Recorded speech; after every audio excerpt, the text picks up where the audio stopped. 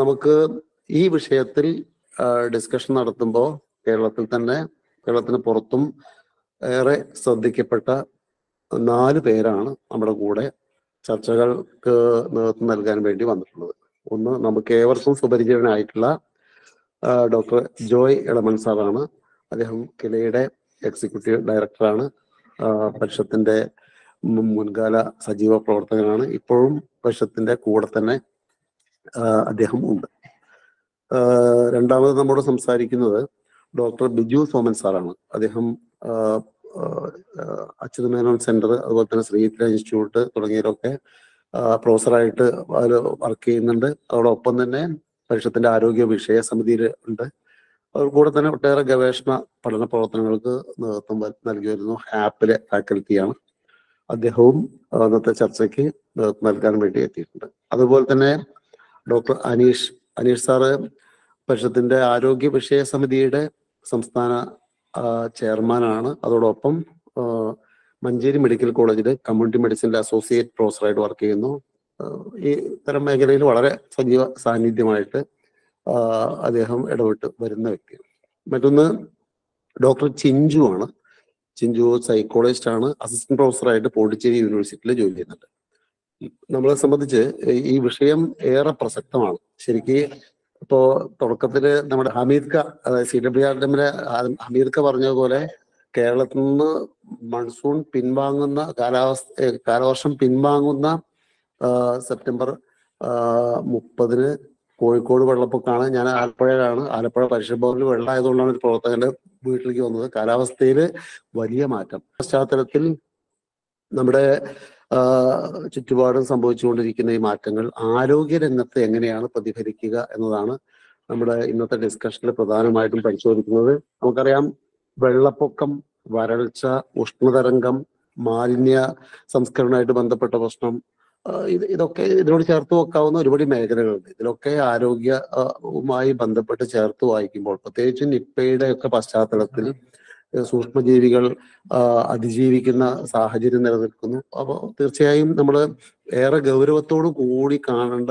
ഒരു വിഷയമാണ് ഇന്ന് നമ്മൾ ചർച്ച ചെയ്യുന്നത്. നമുക്കൊക്കെ അറിയുന്നത് പോലെ 2018 അസ്താന കോൺഫറൻസിൽ ഇത് മുൻകൂട്ടി കണ്ടുകൊണ്ട് കാലാവസ്ഥാ മാറ്റത്തിന്റെ പശ്ചാത്തലത്തിൽ യൂണിവേഴ്സൽ ഹെൽത്ത് കെയറിന്റെ പ്രാധാന്യത്തെക്കുറിച്ച് ഡിസ്കഷൻ വന്നിട്ടുണ്ട്. അതിൻ്റെയൊക്കെ പശ്ചാത്തലത്തിലാണ് നമ്മൾ ഏറ്റെടുക്കുന്ന പല പ്രവർത്തനങ്ങളും മുന്നോട്ട് കൊണ്ടുപോയിക്കൊണ്ടിരിക്കുന്നത്. അതുകൊണ്ട് നമുക്ക് ഇന്ന് പങ്കെടുക്കുന്ന നമ്മുടെ എക്സ്പേർട്സിന്റെ അഭിപ്രായം കേൾക്കാം. അതോടൊപ്പം ഞാൻ ഒരു മോഡറേറ്റ് ചെയ്യാന്നുള്ളൊരു പണി കൂടിയുള്ളതുകൊണ്ട് അവരൊക്കെ 4 പേരെയും ഈ ചടങ്ങിലേക്ക്, അതുപോലെ തന്നെ കേൾക്കാൻ വേണ്ടി വന്നിട്ടുള്ള ഒട്ടേറെ വിദഗ്ധരായിട്ടുള്ള പുരുഷോത്തമൻ സാറെ പോലുള്ള ഒട്ടനവധി ആളുകളുണ്ട്.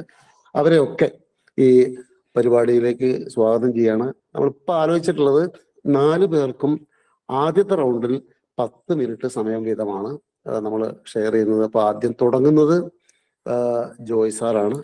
അപ്പൊ സ്നേഹപൂർവ്വം ജോയ് സാറെ അദ്ദേഹത്തിന്റെ വീക്ഷണം പറയുന്നതിന് വേണ്ടി ക്ഷണിക്കുകയാണ്. വളരെ സന്തോഷം. ഈ കൂട്ടായ്മയിൽ പങ്കുചേരാൻ കഴിഞ്ഞതിലുള്ള സന്തോഷം അറിയിക്കുകയാണ്. ഞാൻ ആമുഖമൊന്നും ഒരുപാട് പറയുന്നില്ല. കാര്യം 10 മിനിറ്റ് സുരേഷ് ബാബു പറഞ്ഞത് വെച്ചിട്ടാണ് തുടങ്ങേണ്ടത്. അതിൽ എനിക്ക് തോന്നുന്നത്, ഈ നമ്മുടെ ലോകത്ത് ഒരുപാട് ഭീഷണികൾ വരുന്നുണ്ട്. അതിലിപ്പോ പ്രത്യേകിച്ചും പരിസ്ഥിതിയുമായിട്ടും പ്രകൃതി വിഭവങ്ങളുമായിട്ട് ബന്ധപ്പെട്ടുള്ള ഒരുപാട് പ്രശ്നങ്ങൾ നേരിടുന്നുണ്ട്. അതിൽ ജലദൗർലഭ്യം വരും, മരുവൽക്കരണം വരും, വനനശീകരണം വരും, ജൈവ വൈവിധ്യവുമായി ബന്ധപ്പെട്ട അതിൻ്റെ നഷ്ടങ്ങൾ വരും. ഒരുപാട് അപകടകരമായ ഊർജ്ജ സ്രോതസ്സുകളും നമ്മൾ തേടിക്കൊണ്ടിരിക്കുന്നുണ്ട്. ഇതിനോടൊക്കെ ചേർന്ന് തന്നെയാണ് കാലാവസ്ഥ വ്യതിയാനം. അപ്പോൾ ഇവയെല്ലാം കാലാവസ്ഥ വ്യതിയാനം കൂടാണെന്ന് ഞാൻ പറയില്ല. അതുകൊണ്ടാണ് ഞാൻ കാലാവസ്ഥ വ്യതിയാനത്തിന് വേറൊരു കാര്യമായി തന്നെ എടുത്തിട്ടുള്ളത്. അപ്പോൾ ഇവയൊക്കെ കൊണ്ടുവരുന്ന എവിടോട്ടാണ് പോകുന്നത്, എങ്ങോട്ടാന്ന് വെച്ചാൽ അത് ദാരിദ്ര്യത്തിലേക്കാണ്, സാമൂഹ്യ സാമ്പത്തികമായിട്ടുള്ള അസമത്വങ്ങളിലേക്കാണ്. ആ അസമത്വങ്ങളും ദാരിദ്ര്യവും എല്ലാം തന്നെ ആരോഗ്യത്തെ ബാധിക്കുക, അത് മാനവരാശിയുടെ തന്നെ നിലനിൽപ്പിനെ ബാധിക്കുന്നു എന്ന നിലയിലാണ് ഇതിനെ കാണേണ്ടത്. അതിൽ പ്രത്യേകം ശ്രദ്ധിക്കേണ്ട ഒരു കാര്യം എന്ന് വെച്ച് കഴിഞ്ഞാൽ, ഈ പ്രത്യേകിച്ച് നമ്മൾ ഈ കാലാവസ്ഥാ വ്യതിയാനത്തിൻ്റെ ഉദാഹരണങ്ങളായിട്ട് എപ്പോഴും പറയുക ഈ വെക്ടർ ബോൺ ഡിസീസസിനെ കുറിച്ചാണ്, ഈ പറഞ്ഞ പകർച്ചവ്യാധികളെ കുറിച്ചാണ്. പക്ഷെ അങ്ങനെ അല്ല എന്ന് പറയാനാണ് ഈ സമയത്ത്. ഇപ്പോൾ ഉദാഹരണത്തിന് നമുക്ക് ഈ കാര്യത്തിലൊക്കെ തന്നെയും ശ്രദ്ധിക്കേണ്ട ഒരു കാര്യം, ഇതൊക്കെ 1980-കളിൽ തന്നെ ആദ്യത്തെ world commission on environment and ഡെവലപ്മെന്റിന്റെ കമ്മീഷനിൽ മുതൽ ആലോചിച്ച് തുടങ്ങിയ കാര്യങ്ങളാണ്. അതിനിടയിലാണ് എല്ലാവർക്കും ആരോഗ്യം 2000 ആണ്ട് വന്നിട്ടുള്ളത്. പിന്നെ റിയോയുടെ 92 റിയോ, അതിനേക്കാൾ ഏറ്റവും പ്രധാനമായിട്ട് അവസാനം വന്നിട്ടുള്ളത് ഈ IPCC ആണ്, India government panel on climate change. അതിൽ ആരോഗ്യം വളരെ വ്യക്തമായിട്ട് തന്നെ, ഏറ്റവും അവസാനത്തെ റിപ്പോർട്ടുകളടക്കം വളരെ വ്യക്തമായിട്ട് തന്നെ ആരോഗ്യരംഗത്തുണ്ടാകാൻ പോകുന്ന മാറ്റങ്ങളെ കുറിച്ച്, ഇപ്പോൾ ഇതിനകം തന്നെ അനുഭവിക്കുന്ന മാറ്റങ്ങളെ കുറിച്ചൊക്കെ പറഞ്ഞിട്ടുണ്ട്. ഇപ്പോൾ ഉദാഹരണത്തിന് നമ്മളൊന്ന് ആലോചിച്ച് നോക്കുക, ഓരോ രാജ്യത്തും ഉള്ള കണക്ക്, ഞാൻ ഈ കേരളത്തിനെ വെച്ചിട്ടല്ല പറയും. ഇപ്പോൾ ഉദാഹരണത്തിന് നീണ്ട കാലങ്ങളിലായിട്ടുണ്ടായിട്ടുള്ള വരൾച്ച ഉള്ള സ്ഥലങ്ങളിലെ കുട്ടികളുടെ പോഷകാഹാരക്കുറവ്, തീവ്രമായിട്ടുള്ള പോഷകാഹാരക്കുറവ്, അത് ആരോഗ്യത്തിന്റെ ഭാഗമല്ലേ? അതല്ലെങ്കിൽ വളരെ കാലത്തേതായിട്ടുള്ള heat waves, prolonged heat waves എന്ന് പറയുന്ന അതിനകത്ത്, അതുവഴി പ്രായമായ ഒരുപാട് പേര് മരിക്കുന്ന കഥകളാണ് ലോകമെമ്പാടുമുള്ളത്. അതല്ലെങ്കിൽ അതിതീവ്രമായിട്ടുള്ള മഴയുടെ ഒക്കെ അടിസ്ഥാനത്തിൽ ഉണ്ടായിട്ടുള്ള ജലജന്യ രോഗങ്ങൾ, അതുണ്ടാക്കുന്ന പ്രശ്നങ്ങൾ, ഈ ശ്വാസകോശ രോഗങ്ങൾ ഒരുപാട് വർദ്ധിക്കുന്നതിൻ്റെ ഇതാണുള്ളത്. അതുപോലെ തന്നെ വെക്ടർ ബോൺ ആയിട്ടുള്ള ജീവജാലങ്ങൾ മൂലം അങ്ങനെയൊക്കെ ഉള്ളതിൽ ഞാൻ കുറച്ചുകൂടി ഇത് പറയുകയാണെങ്കിൽ, നമ്മൾ ആരോഗ്യരംഗത്ത് പറയുന്ന മറ്റൊരു ഭാഷയാണ് കളക്റ്റീവ് വയലൻസ് കൂടുന്നു എന്നതാണ്. അത് ആരോഗ്യത്തെ ബാധിക്കുന്ന രീതിയിലേക്കാണ്. അത് ഈ മൊത്തത്തിലുണ്ടാകുന്ന കാലാവസ്ഥ, അതുപോലെ പല എക്സ്ട്രീം വെതർ ഇവന്റ്സിന്റെ ഒക്കെ തുടർച്ചയായിട്ടുണ്ടാകുന്ന മാനസികാരോഗ്യ പ്രശ്നങ്ങൾ, ഇവയൊക്കെ തന്നെ നമ്മുടെ കാര്യങ്ങളിൽ, അതായത് ഡിപ്രഷൻ അങ്ങനെയൊക്കെയുള്ള കാര്യങ്ങളൊക്കെ തന്നെ, ആങ്സൈറ്റി അങ്ങനെയൊക്കെയുള്ള ഒരുപാട് കാര്യങ്ങൾ വരുന്നുണ്ട്. അപ്പൊ നമ്മൾ ശ്രദ്ധിക്കേണ്ട ഒരു കാര്യം, താപനിലയുണ്ട്, മഴയുടെ വ്യത്യാസങ്ങളുണ്ട്, അതുവഴിയുള്ള വരൾച്ചയുടെ ഇതുണ്ട്, സൈക്ലോൺ അങ്ങനെയൊക്കെയുള്ള ചുഴലിക്കാറ്റുകൾ അങ്ങനെയൊക്കെയുള്ള ഇതുണ്ട്, നമ്മുടെ സമുദ്രത്തിന്റെ ലെവൽ കൂടുന്നതും അതുപോലെ തന്നെ അതിന്റെ ടെമ്പറേച്ചർ, താപനില കൂടുന്നതുകൊണ്ട് ഒരുപാട് എക്സ്ട്രീം വെതർ ഇവന്റ്സ് എന്ന നിലയിലുള്ള കാര്യങ്ങളുണ്ട്. ഇതൊക്കെ നേരിട്ടും പ്രത്യക്ഷമായും പരോക്ഷമായും ആരോഗ്യരംഗത്തെ ബാധിക്കുന്നുണ്ടെന്നുള്ളതാണ്. ഇവിടെയാണ് ആരോഗ്യരംഗത്തെ കൈകാര്യം ചെയ്യുന്നവർ ശ്രദ്ധിക്കേണ്ട ഒരു കാര്യം, അത് ഡോക്ടർമാർ മാത്രമല്ല എന്നുള്ളതാണ് ആലോചിക്കേണ്ട കാര്യം. അതിൽ ഏറ്റവും പ്രധാനം നമ്മൾ വൾണറബിലിറ്റിയാണ്, അത് നമ്മുടെ ദുർബലതയാണ്. ദുർബലത എന്ന് പറയുന്നത് എങ്ങനെയാണ് ഉണ്ടാകുന്നത്? ദുർബലത എന്ന് പറഞ്ഞു കഴിഞ്ഞാൽ റിസ്കിന്റെ അപകടസാധ്യതയുണ്ട്, പക്ഷേ അതിനെ നേരിടാൻ കഴിയുന്ന, അതിനകത്ത് എത്രമാത്രം സെൻസിറ്റിവിറ്റി ഉണ്ട്, അതല്ലെങ്കിൽ എന്താ പറയുക, സംവേദനക്ഷമതയുണ്ട് എന്നതിന്റെ അടിസ്ഥാനത്തിലാണ് ശരിക്കും നിങ്ങൾ ദുർബലരാണോ അല്ലയോ എന്നറിയും. കാരണം വെച്ചാൽ അതാണ്, ഞാനും നിങ്ങളും അങ്ങോട്ടും ഇങ്ങോട്ടും ഒക്കെ ആലോചിക്കുമ്പോഴേക്കും ഓരോരുത്തരും അവരവരുടെ ഈ സംവേദനക്ഷമതയുടെ അല്ലെങ്കിൽ സെൻസിറ്റിവിറ്റിയുടെയും അപകട സാധ്യതയും കൂടി, ഒരേ അപകട സാധ്യത നിലനിൽക്കെ തന്നെ നമ്മളെല്ലാവരും ഒരുപോലെ ദുർബലരാകുന്നില്ല, വൾണറബിൾ ആകുന്നില്ല എന്നതാണ് പ്രധാനം. അവിടെയാണ് ഒരുപക്ഷെ സാമൂഹ്യ സാമ്പത്തിക കാര്യങ്ങളും ആരോഗ്യരംഗത്തെ കാര്യങ്ങളും ഒക്കെ ഭൂമിയും എല്ലാം ആലോചിക്കേണ്ടത്. അപ്പൊ ഞാൻ ഇതെല്ലാം പറയാൻ ഉദ്ദേശിക്കുന്നത് വെച്ചാൽ, ഈ പൊതുജനാരോഗ്യം എന്ന് പറയുന്നത് ഡോക്ടർമാരുടെയോ നമ്മളെല്ലാം പറയുന്ന ആരോഗ്യ പ്രവർത്തകരുടെ മാത്രം മേഖലയല്ല, പ്രത്യേകിച്ചും കാലാവസ്ഥ വ്യതിയാനത്തിന്റെ കാലഘട്ടത്തിലാണ്. അതിലെ ഇപ്പോൾ ഉദാഹരണത്തിന് പറയുകയാണെങ്കിൽ, മാറ്റങ്ങൾ ഉണ്ടായിക്കൊണ്ടിരിക്കുന്നതിൽ ഏറ്റവും പ്രധാനമായിട്ട് ശ്രദ്ധിക്കാവുന്ന കാര്യം, നിലവിൽ തന്നെ ക്ലൈമറ്റ് സെൻസിറ്റീവ് ആയിട്ടുള്ള രോഗങ്ങൾ അത് വർദ്ധിക്കാനുള്ള സാധ്യത കൂടുതലാണ്. അതല്ലെങ്കിൽ ഈ പറഞ്ഞ എപ്പിഡമിക്സ് ഒക്കെ ഓൾറെഡി അവിടെയൊക്കെയുള്ള എൻഡമിക് ആയിട്ട് എപ്പിഡമിക്, ഇപ്പോൾ കോളറ പോലെയൊക്കെയുള്ള സ്ഥലങ്ങൾ ഉള്ളിടത്ത് അതിന്റെ വ്യത്യാസങ്ങൾ കൂടുതൽ, എൽ നീനോയുടെയൊക്കെ എഫക്റ്റ് വരുമ്പോഴത്തേക്കും കൂടാനുള്ള സാധ്യതയാണ്. ഞാൻ ഇവിടെ മുമ്പേ സൂചിപ്പിച്ച ഭക്ഷ്യസുരക്ഷയുടെയും വെള്ളത്തിന്റെയും ഒക്കെ പ്രശ്നങ്ങൾ ഉണ്ടാക്കുന്ന പ്രശ്നങ്ങൾ, പിന്നെയുള്ളതാണ് ജീവജാലങ്ങളും വെക്ടർ ബോണും ഒക്കെ ആയിട്ടുള്ള അതിന്റെ ഈ പറഞ്ഞ ജീവജാലങ്ങളും ഒക്കെ ആയിട്ട് ബന്ധപ്പെട്ട് ആലോചിക്കുമ്പോൾ, ഈ ബയോളജിക്കൽ സിസ്റ്റത്തില് കാലാവസ്ഥ വ്യതിയാനം ഉണ്ടായിക്കൊണ്ടിരുന്ന മാറ്റങ്ങൾ ശ്രദ്ധിക്കേണ്ടത്. അതിലെ ഈ പറഞ്ഞ ജീവികൾ, പ്രത്യേകിച്ചും രോഗവാഹകരായിട്ടുള്ളവര്, രോഗാണുക്കൾ തന്നെ, ഇവയിലൊക്കെ ഉണ്ടായിട്ടുള്ള ലൈഫ് സൈക്കിൾ, അവരുടെ ജീവിതചക്രത്തിൽ ഉണ്ടായിക്കൊണ്ടിരിക്കുന്ന മാറ്റങ്ങൾ, അത് നമ്മെ ബാധിക്കുന്നുണ്ട് എന്നുള്ളതാണ്, ആരോഗ്യത്തെ ബാധിക്കുന്നുണ്ട്. അതുപോലെ തന്നെ വന്യജീവികളുടെ അല്ലെ വൈൽഡ് ലൈഫിലെ അവരുടെ രോഗങ്ങൾ, അതിൽ വ്യത്യാസം വന്നുകൊണ്ടിരിക്കുകയാണ്. അവിടുത്തെ ചെടികൾ, നമ്മുടെ ചെടികളിൽ തന്നെ ഉണ്ടായിക്കൊണ്ടിരിക്കുന്ന മാറ്റങ്ങൾ, ഇവയൊക്കെ തന്നെ നമ്മുടെ ആരോഗ്യത്തെ ബാധിച്ചുകൊണ്ടിരിക്കുന്നുണ്ട്, മാറ്റങ്ങൾ വന്നുകൊണ്ടിരിക്കുന്നുണ്ടല്ല. എന്നുവെച്ചാൽ ഇവരുടെയൊക്കെ ആവാസ വ്യവസ്ഥയിൽ ഉണ്ടാകുന്ന മാറ്റങ്ങളൊക്കെ തന്നെയും നമ്മുടെ ആരോഗ്യത്തെ കൂടെ ബാധിക്കുന്നുണ്ട് എന്നുള്ളത് പറയാനാണ് ഞാൻ ഉദ്ദേശിച്ചത്. ഇത് നമ്മൾ ഒറ്റക്കെടുക്കുക എന്നുള്ളതല്ല. ഞാൻ പറഞ്ഞല്ലോ, ഇത് ഈ പറഞ്ഞ ഈ താപനില മാത്രമല്ല, പലപ്പോഴും ഈ താപനിലയോ മഴയോ ഒക്കെയാണ് നമ്മൾ ഇതിനകത്ത് പറയുന്നത്. ഇപ്പൊ ഉദാഹരണത്തിന് താപനില മാത്രമല്ല, താപനില മാത്രമായിട്ടാണ് അല്ല പ്രശ്നം. താപനിലയുണ്ട്, ഹ്യൂമിഡിറ്റി ആർദ്രതയുടെ കേസുണ്ട്, അതുതന്നെ കാറ്റിന്റെ ഗതിയും കാറ്റിന്റെ ശക്തിയും പിന്നെ അതുപോലെ തന്നെ റേഡിയേഷനും ഒക്കെ കൂടെ ചേർന്നതാണ് നമ്മൾ ഈ പറയുന്ന താപനിലയുമായി ബന്ധപ്പെട്ട പ്രശ്നങ്ങൾ. അവിടെയാണ് നമ്മളുടെ പ്രശ്നങ്ങൾ കൂട്ടി കൊണ്ടുവരിക എന്നുള്ളത്. അപ്പൊ ഇത് ഉദാഹരണത്തിന് ഈ താപനിലയുടെ കാര്യത്തിൽ തന്നെയാണെങ്കിൽ നമുക്കൊക്കെ ഇപ്പോൾ അറിയാവുന്ന പോലെ തന്നെ ജോലി സമയം സംബന്ധിച്ച് അതൊക്കെ ഇപ്പൊ നമുക്ക് കേരളത്തിൽ കുറച്ച് പരിചിതമായി വന്നിട്ടുണ്ട്. അതായത് ജോലി സമയം, പിന്നെ ഈ ചൂടുള്ള കാലത്ത് ഞങ്ങളുടെ വസ്ത്രധാരണത്തിൽ മാറ്റം വരുത്തേണ്ടതുണ്ട്, ഞങ്ങൾക്ക് വരുന്നുണ്ട്. പക്ഷേ ശ്രദ്ധിക്കേണ്ട ഒരു കാര്യം, ഞാൻ മുമ്പേ പറഞ്ഞ പോലെ തന്നെ ചെറിയ നമ്മളിങ്ങനെ പറയുന്ന ചില അസുഖങ്ങൾ മാത്രമല്ല, കുറച്ചുകൂടി സ്ഥായിയായിട്ടുള്ള ചില രോഗങ്ങളുടെയും തുടക്കം ഈ കാലാവസ്ഥ വ്യതിയാനത്തോടെ വരുന്നുണ്ട് എന്നുള്ളതാണ്. അതിപ്പോൾ ഡോക്ടർ ബിജു സോമനും അനീഷും ഒക്കെ അവരൊക്കെ കുറച്ചുകൂടെ കൃത്യമായിട്ടല്ലോ പറയുമെങ്കിലും ശരി, പക്ഷേ ഹൃദ്രോഗങ്ങളുടെ കാര്യത്തിൽ കാര്യമായ മാറ്റങ്ങൾ കണ്ടു തുടങ്ങിയിരിക്കുന്ന കാലമാണ്. അതിന്റെ സ്വഭാവത്തിലും അതിന്റെ സമയത്തിലും ഒക്കെ തന്നെ ശ്വാസകോശ സംബന്ധിയായിട്ട് രോഗങ്ങൾ, അതിൽ തന്നെ ആസ്മയുടെയൊക്കെ ആളുകളുടെ എണ്ണം കൂടുക മാത്രമല്ല, ആസ്മ വരുന്ന സമയക്രമത്തിൽ മാറ്റം വന്നുകൊണ്ടിരിക്കുന്നു. അതിൽ പൊല്യൂഷനുണ്ട്, പോളൻസും ഉണ്ട്, എല്ലാത്തിൻ്റെയും പ്രശ്നങ്ങൾ വരുന്നുണ്ട്. ഉദര രോഗങ്ങൾ മാറ്റം വരുന്നുണ്ട്, പ്രത്യേകിച്ച് വെള്ളത്തിന്റെയും ഒക്കെ തന്നെ മാറ്റങ്ങളുടെ അടിസ്ഥാനത്തിൽ വരുന്നുണ്ട്. ഡയബറ്റീസിന്റെ കാര്യത്തിൽ കൂടുതൽ എന്നുള്ള രീതിയിലേക്കുള്ള പഠനങ്ങൾ വരുന്നുണ്ട്. അതുമായി ബന്ധപ്പെട്ട് തന്നെയാണ് കാലാവസ്ഥ വ്യതിയാനം വൃക്കരോഗങ്ങളിലേക്ക് നയിക്കുന്ന പല കാര്യങ്ങളുമുണ്ട്. പിന്നെ ഉള്ളത് ഞങ്ങൾ എന്താ പറയുക, ന്യൂറോസൈക്രാട്രിക് ഡിസീസസ് എന്ന് പറയുന്ന രീതി, പിന്നെ ആ രീതിയിലുള്ള മാനസികമായിട്ടൊക്കെ ഉള്ള പ്രശ്നങ്ങൾ ഒരുക്കുന്ന കാര്യങ്ങളുണ്ട്.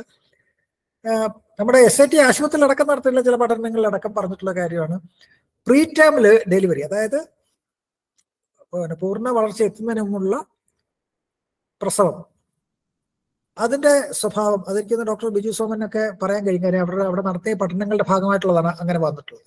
അപ്പൊ ഇതെല്ലാം അപ്പൊ ഞാൻ ഈ പറയാൻ വന്നൊക്കെ ശ്രമിക്കാൻ വന്നതെന്ന് വെച്ചാൽ ഇതെല്ലാം പല രീതിയിൽ നമ്മളെ ബാധിക്കുന്നുണ്ട്. അല്ലാതെ ഏതെങ്കിലും പിന്നെ നമ്മൾ ആദ്യമൊക്കെ പറഞ്ഞുകൊണ്ടിരുന്നത് ഈ പറഞ്ഞ കൊതുകിന്റെ മാറ്റം വന്നു, അങ്ങനെയുള്ള മാറ്റങ്ങൾ വന്നു, അതുകൊണ്ടുണ്ടാവും, അങ്ങനെയല്ല. എല്ലാ സിസ്റ്റത്തിനെയും ബാധിക്കുന്ന രീതിയിലേക്കാണ് വന്നത്. ഓഫ് കോഴ്സ് പിന്നെ വാട്ടർ ബോൺ ജലജന്യ രോഗങ്ങളുടെ കാര്യത്തിൽ പ്രത്യേകിച്ചും ബാക്ടീരിയയുടെ, ഇക്കോളയുടെയും ലെപ്റ്റോസ്പൈറോയുടെയും പിന്നെ എന്താ പറയുക ടൈഫോയിഡിന്റെ, സാൽമണ അല്ലെ കോളറയുടെയും ഒക്കെ സാധ്യതകളാണ് വരുന്നത്. അതുപോലെ തന്നെ ഈ പറഞ്ഞ എന്താ പറയുക പാരസൈറ്റ്സ് അല്ലെ പരാനൽ ഭോജികൾ എന്ന് പറയുന്ന ഈ ടോക്സോപ്ലാസ്മോസ് ഒക്കെ, ഞാനിതൊക്കെ പറയുമ്പോൾ എനിക്ക് എപ്പോഴും ഒന്നും ഞാൻ ഇക്ബാൽ സാറിനെ ഓർക്കുക. എന്താ വെച്ചാൽ സാറ് ഇത്തരം ഞങ്ങൾ പഠിച്ചുകൊണ്ടിരുന്ന കാലത്ത് ചോദ്യം വരില്ല എന്ന് തോന്നുന്ന ചെറിയ ചെറിയ രോഗങ്ങളുണ്ടായിരുന്നു, ഇവിടെ എങ്ങും ഇല്ല എന്നുള്ളതാണ്. അതൊക്കെ സാർ ഇപ്പോൾ കണ്ടെത്തി ഇതൊക്കെ വരാനുള്ള സാധ്യതകൾ ഓരോന്നായിട്ട് പറയുന്നുണ്ടെന്നുള്ളതാണ്. അത് നിങ്ങൾ ശ്രദ്ധിച്ചാൽ മതി. സാറിന്റെ ലേഖനങ്ങളാണ് നമുക്ക് കാലാവസ്ഥ വ്യതിയാനത്തിലേക്കുള്ള ഏറ്റവും വലിയ ചൂണ്ടുപലക എന്ന് ഞാൻ പറയും. കാര്യം വെച്ചാൽ എന്തൊക്കെയാണ് വരാൻ സാധ്യതയുള്ളത് സാർ പറയുന്നുണ്ട്. വൈറസസിന്റെ കാര്യത്തിൽ ഹെപ്പറ്റൈറ്റിസ് എയും ഇയും പിന്നെ പോളിയോയുടെ ഒക്കെ തിരിച്ചു വരാനുള്ള സാധ്യതകൾ തെളിഞ്ഞു വരികയാണ്. കാര്യം അതിനനുസൃതമായിട്ടാണ് കാലാവസ്ഥ മാറിക്കൊണ്ടിരിക്കുന്നതാണ്. പിന്നെ തീർച്ചയായിട്ടും ഭക്ഷ്യസുരക്ഷയും അതായത് അഗ്രികൾച്ചറിലൊക്കെ ഉണ്ടാകുന്ന മാറ്റങ്ങൾ, ജലദൗർലഭ്യത്തിലുണ്ടാകുന്ന മാറ്റങ്ങൾ, അത് മാൽന്യൂട്രീഷനിലേക്ക് അതായത് പോഷകാഹാരക്കുറവിലേക്കും ഒക്കെ നയിക്കുന്ന സ്ഥിതിയിലേക്ക് കാര്യങ്ങൾ പോവുകയാണ്. ഞാനിത് ആമുഖമായിട്ട് ഇങ്ങനെ പറയുകയാണ്. അപ്പൊ ഇതിന്റെ അടിസ്ഥാനത്തിൽ നമ്മളുടെ പബ്ലിക് ഹെൽത്ത് പൊതുജനാരോഗ്യ സംവിധാനത്തിൽ പ്രത്യേകിച്ച് സർവേലൻസിന്റെ കാര്യത്തിൽ അതിന്റെ നിരീക്ഷണത്തിന്റെ കാര്യങ്ങളൊക്കെ തന്നെയും കൃത്യമായ ഇതുണ്ടാവണം. നമ്മൾ സാധാരണ ഈ കമ്മ്യൂണിറ്റി മെഡിസിൻ ഒക്കെ പഠിക്കുന്ന കാലത്ത് നമ്മൾ പഠിച്ചിട്ടുള്ള ഒന്നാണ് ഈ primary prevention, secondary prevention, tertiary prevention. Doctor Biju അല്ലെങ്കിൽ അനീഷൊക്കെ ഒന്ന് പറയണം. അതിനകത്ത് ഞാൻ കുറേ ആളായല്ലോ വിട്ടിട്ടത്. അപ്പൊ അതിനകത്ത് ഉദാഹരണത്തിന് ആരോഗ്യരംഗത്ത് ഉണ്ടാകുമ്പോൾ രോഗം വരാതിരിക്കുക എന്ന് പറഞ്ഞു കഴിഞ്ഞാൽ മിറ്റിഗേഷൻ എന്ന് പറയുന്ന പാർട്ട്, മിറ്റിഗേഷൻ ആണല്ലോ നമ്മൾ കാലാവസ്ഥ വ്യതിയാനത്തിൽ ഏറ്റവും കാണുന്നത്. അത് നമ്മൾ കൂടുതൽ ശ്രദ്ധിക്കേണ്ടതുണ്ട്. സെക്കൻഡറി പ്രിവെൻഷനിലാണ് ഏർലി ഐഡന്റിഫിക്കേഷൻ വരിക. അപ്പോൾ മുൻകൂട്ടി തന്നെ വരാൻ പോകുന്ന കാര്യങ്ങൾ എത്രയും നേരത്തെ കണ്ടെത്താൻ കഴിയുന്ന രീതിയിലൊക്കെയുള്ള സർവൈലൻസിന്റെ ആവശ്യം. അതുകൊണ്ട് ഞാൻ ഈ ഹെൽത്ത് സർവൈലൻസിന്റെ ഇമ്പോർട്ടൻസ് വന്നു. പിന്നെ ടേർഷ്യറി പ്രിവെൻഷൻ വന്നവർക്കുള്ളതാണ്. അപ്പൊ ഇതൊക്കെ എങ്ങോട്ടാണ് നമ്മൾ നയിക്കുന്നത് വെച്ചാൽ നമുക്കൊരു സ്ട്രോങ് ആയിട്ടുള്ള ഒരു പബ്ലിക് ഹെൽത്ത് സിസ്റ്റം കൂടുതൽ സ്ട്രോങ് ആക്കാനുള്ള ആവശ്യമുണ്ട്. അതിലാണ് നമ്മൾ കോവിഡ് കാലത്ത് നമ്മൾ തെളിയിച്ചത് നമ്മളുടെ സിസ്റ്റം, പൊതുജനാരോഗ്യ സംവിധാനം താരതമ്യേന ശക്തമാണെന്ന് തെളിയിച്ചതാണ്. അങ്ങനെ ഒരു സിസ്റ്റം ഉണ്ടായിരുന്നത് കൊണ്ടാണ് നമുക്ക് അന്ന് അതിനെ നേരിടാൻ കഴിഞ്ഞത് എന്നുള്ളത് തന്നെയാണ് ഇത്. പക്ഷെ അതിനെ ഇനിയും ശക്തിപ്പെടുത്തി കാലാവസ്ഥ വ്യതിയാനത്തെ നേരിടാൻ കഴിയുന്ന രീതിയിൽ ശക്തമാവേണ്ടതുണ്ട് എന്നുള്ളതാണ്. രണ്ടാമത്തെ ഒരു കാര്യം വെച്ചാൽ ഈ അപകട സാധ്യതകൾ, ആരോഗ്യരംഗത്തെ അത്തരം അപകട സാധ്യതകളെ കുറിച്ച് റിസ്ക് ഐഡന്റിഫിക്കേഷനും അതിന്റെ ക്ലാസിഫിക്കേഷനും അതിന്റെ അസസ്മെന്റും അത് കൂടുതൽ ചെയ്യേണ്ടിയിരിക്കുന്നു. ഇപ്പൊ നമുക്ക് ഓരോ എപ്പിഡമിക്കും അല്ലെ എൻഡമിക്കും വരുമ്പോൾ ചാടി വീഴുന്ന സ്ഥിതിയാണുള്ളത്. പകരം ഇതിനെ ലോങ് ടേം ആയിട്ട് കാലാവസ്ഥാ വ്യതിയാനവും ആരോഗ്യവും എന്ന നിലയിൽ റിസ്ക് ക്യാരക്ടറൈസേഷനും റിസ്ക് അസസ്മെന്റും പ്രത്യേകമായിട്ട് ആരോഗ്യരംഗത്തേക്ക് വേണ്ടിയിട്ട് ചെയ്തു തുടങ്ങേണ്ട സമയം അതിക്രമിച്ചിരിക്കുന്നു. പിന്നെ ഏതുതരം രോഗങ്ങളും ഏതുതരം ആരോഗ്യ പ്രശ്നങ്ങളും വരാൻ സാധ്യതയുണ്ടെന്നുള്ള രീതിയിലുള്ള തയ്യാറെടുപ്പ്, പ്രിപ്പയർഡ്നെസ്, അത് ഈ രംഗത്തൊക്കെ ഉള്ള വാക്കാണ്. ഈ പ്രിപ്പയർഡ്നെസ് അല്ലെങ്കിൽ തയ്യാറെടുപ്പ് എന്ന് പറയേണ്ട കാര്യങ്ങൾ ഉണ്ടാവേണ്ടി വരും. മറ്റൊന്ന്, ഇവയൊക്കെ നേരിടാൻ, അതായത് റെസീലിയൻസ് എന്ന് പറയുന്ന രീതിയിൽ, അതായത് വരുമ്പോൾ വരാതിരിക്കാൻ നോക്കണം, അതുപോലെ തന്നെ വന്നാൽ നേരിടാൻ കഴിയുന്ന രീതിയിൽ, അതിനനുസരിച്ച് ജീവിക്കാൻ കഴിയുന്ന രീതിയിൽ, ഈ രീതിയിലേക്കുള്ള റെസീലിയൻസ് തയ്യാറാകാൻ പറ്റണം. അപ്പൊ ഇങ്ങനെ ഒരു രീതിയിലേക്ക് നമുക്ക് ആലോചിക്കേണ്ടി വരും. എന്ന് വെച്ചാൽ ഏതൊരു തലത്തിലും നമുക്ക് ഇത് പ്രിപ്പയർഡ് ആയിരിക്കേണ്ട കാര്യമുണ്ട്. ഇവിടെയാണ് ഞങ്ങൾ കിലയിൽ നിന്നും ഒക്കെ ആയിട്ട് ഒരു local action plan on climate change എന്നൊരു ശ്രമം നടത്തിയിട്ടുണ്ട്. ഇപ്പൊ നടന്നു വരുന്നതാണ്.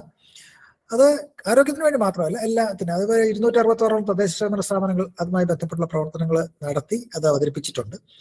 പക്ഷെ അവിടെയൊക്കെ ഉള്ള ഒരു കാര്യം എന്ന് വെച്ച് കഴിഞ്ഞാൽ, ആരോഗ്യരംഗത്ത് സ്പെസിഫിക് ആയിട്ട് കാര്യങ്ങളെക്കുറിച്ച് പറയാനായിട്ട് ഇനിയും പറ്റുന്നില്ല എന്നുള്ളൊരു പ്രശ്നമുണ്ട്. കാര്യം നമ്മൾ പൊതുവായിട്ട് ചില കാര്യങ്ങളൊക്കെ പറയുമെങ്കിലും നമുക്ക് അത് ചെയ്യാൻ പറ്റുന്നില്ല എന്ന് എനിക്ക് തോന്നുന്നു. ഇപ്പോൾ ഈ local action plan on climate change എങ്ങനെ കൂടുതൽ ആരോഗ്യ മേഖലയുമായി ബന്ധിപ്പിച്ച് ശക്തിപ്പെടുത്താൻ കഴിയും എന്നതിനെക്കുറിച്ചുള്ള ഒരു ചർച്ച ശാസ്ത്ര സാഹിത്യ പരിഷത്ത് ആലോചിക്കേണ്ടത് എന്ന് തോന്നുന്നു.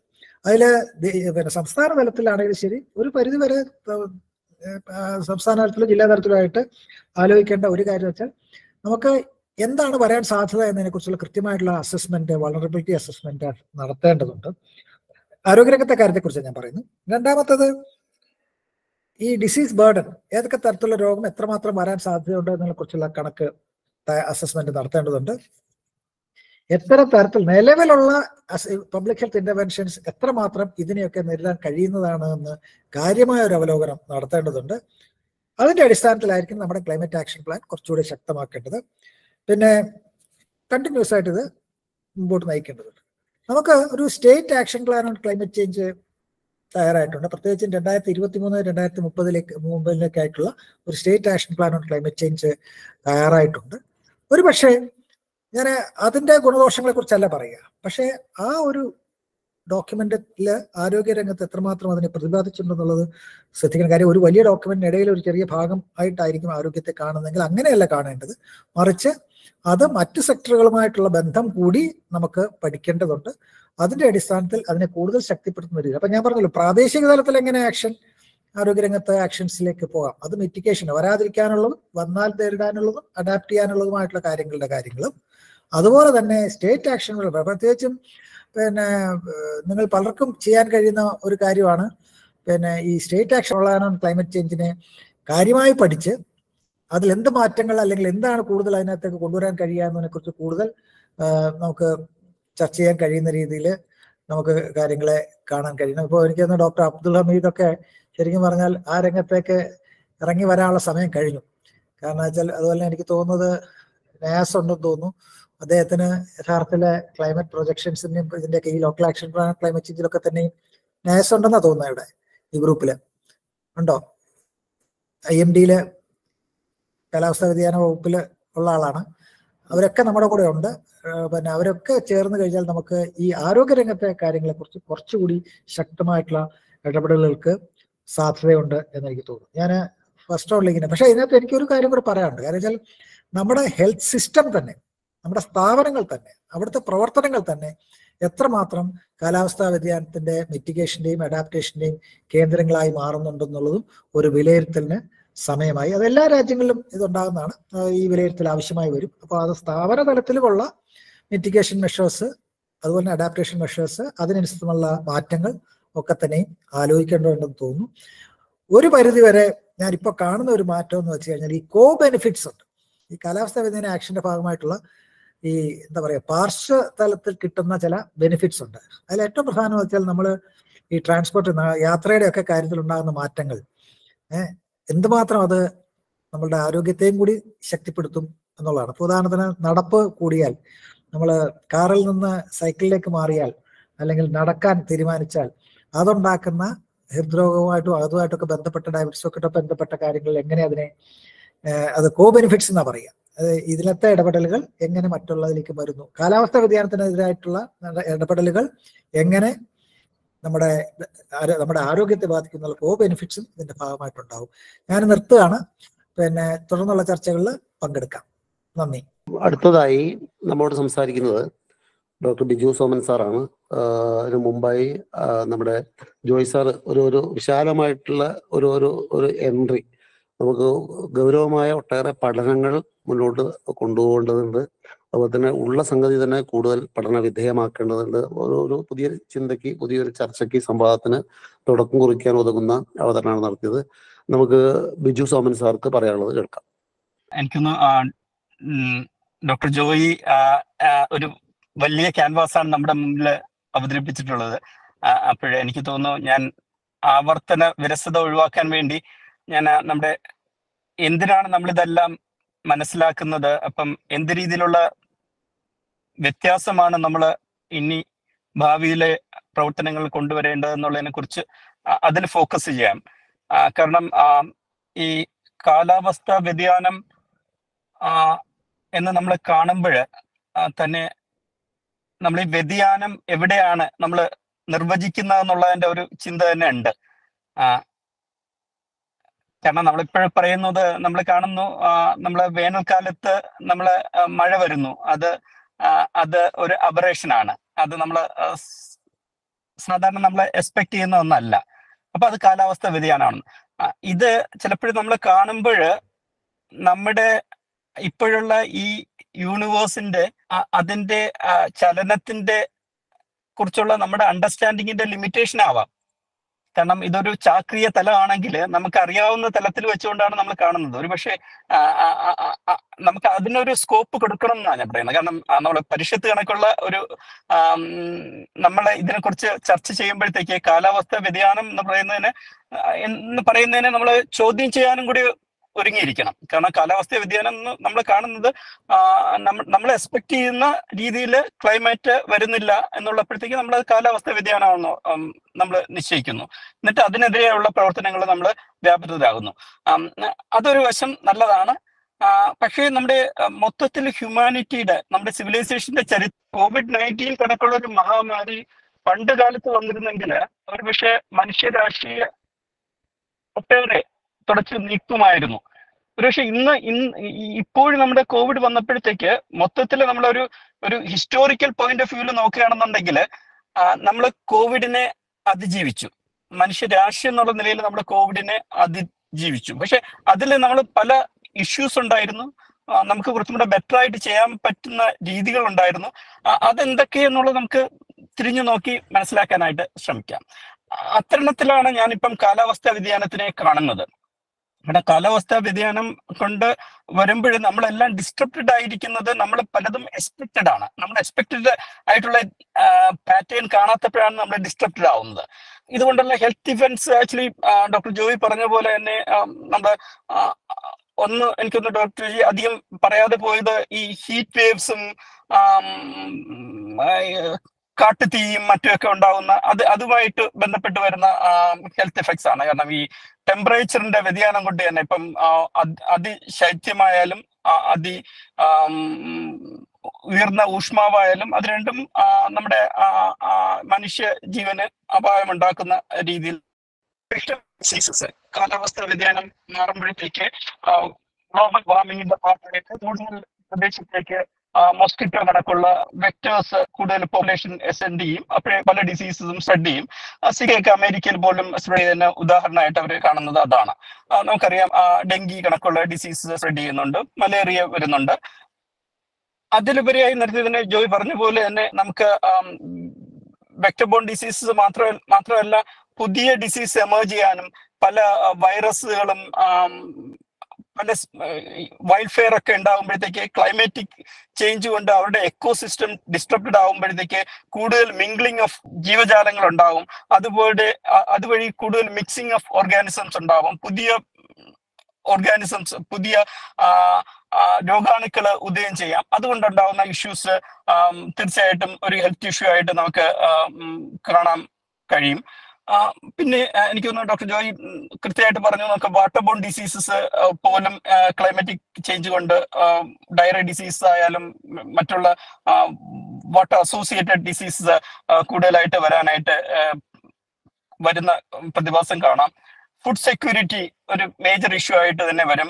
മെന്റൽ ഹെൽത്ത് ഇഷ്യൂസ്, എസ്പെഷ്യലി നമ്മള് ക്ലൈമാറ്റിക് ചേഞ്ച് വരുമ്പോൾ ഒരുപാട് ഡിസ്പ്ലേസ്മെന്റ് ഉണ്ടാകും. ഇപ്പോഴെപ്പോഴും തന്നെ നമ്മളെ ചെറിയ ദ്വീപുകളിൽ അധിവസിക്കുന്നവർക്ക് ആ ദ്വീപ് തന്നെ കടലിനടിയിലോട്ട് പോകുന്ന പ്രതിഭാസം ഉണ്ടായിരിക്കാം. ഈവൻ വൻ കരകൾ പോലും അവിടെ തന്നെ. ഇത്തരുണത്തില് ഏത് രീതിയിലുള്ള അഡാപ്റ്റേഷനാണ് നമുക്ക് വേണ്ടതെന്ന് നോക്കിയാല് നമ്മുടെ ഹെൽത്ത് സർവൈലൻസിനെ സ്ട്രെങ്തൻ ചെയ്യുക എന്നുള്ളത്, ഹെൽത്ത് സർവീസസ്, നമ്മുടെ ഹെൽത്ത് സിസ്റ്റം എങ്ങനെ അഡാപ്റ്റ് ചെയ്യണം എന്നുള്ളത് നോക്കുമ്പോൾ നമ്മുടെ ഇപ്പോഴും തന്നെ നമ്മൾ ചെയ്തുകൊണ്ടിരിക്കുന്ന സർവൈലൻസ് സിസ്റ്റം അപര്യാപ്തമാണെന്ന് നമുക്ക് കാണാം.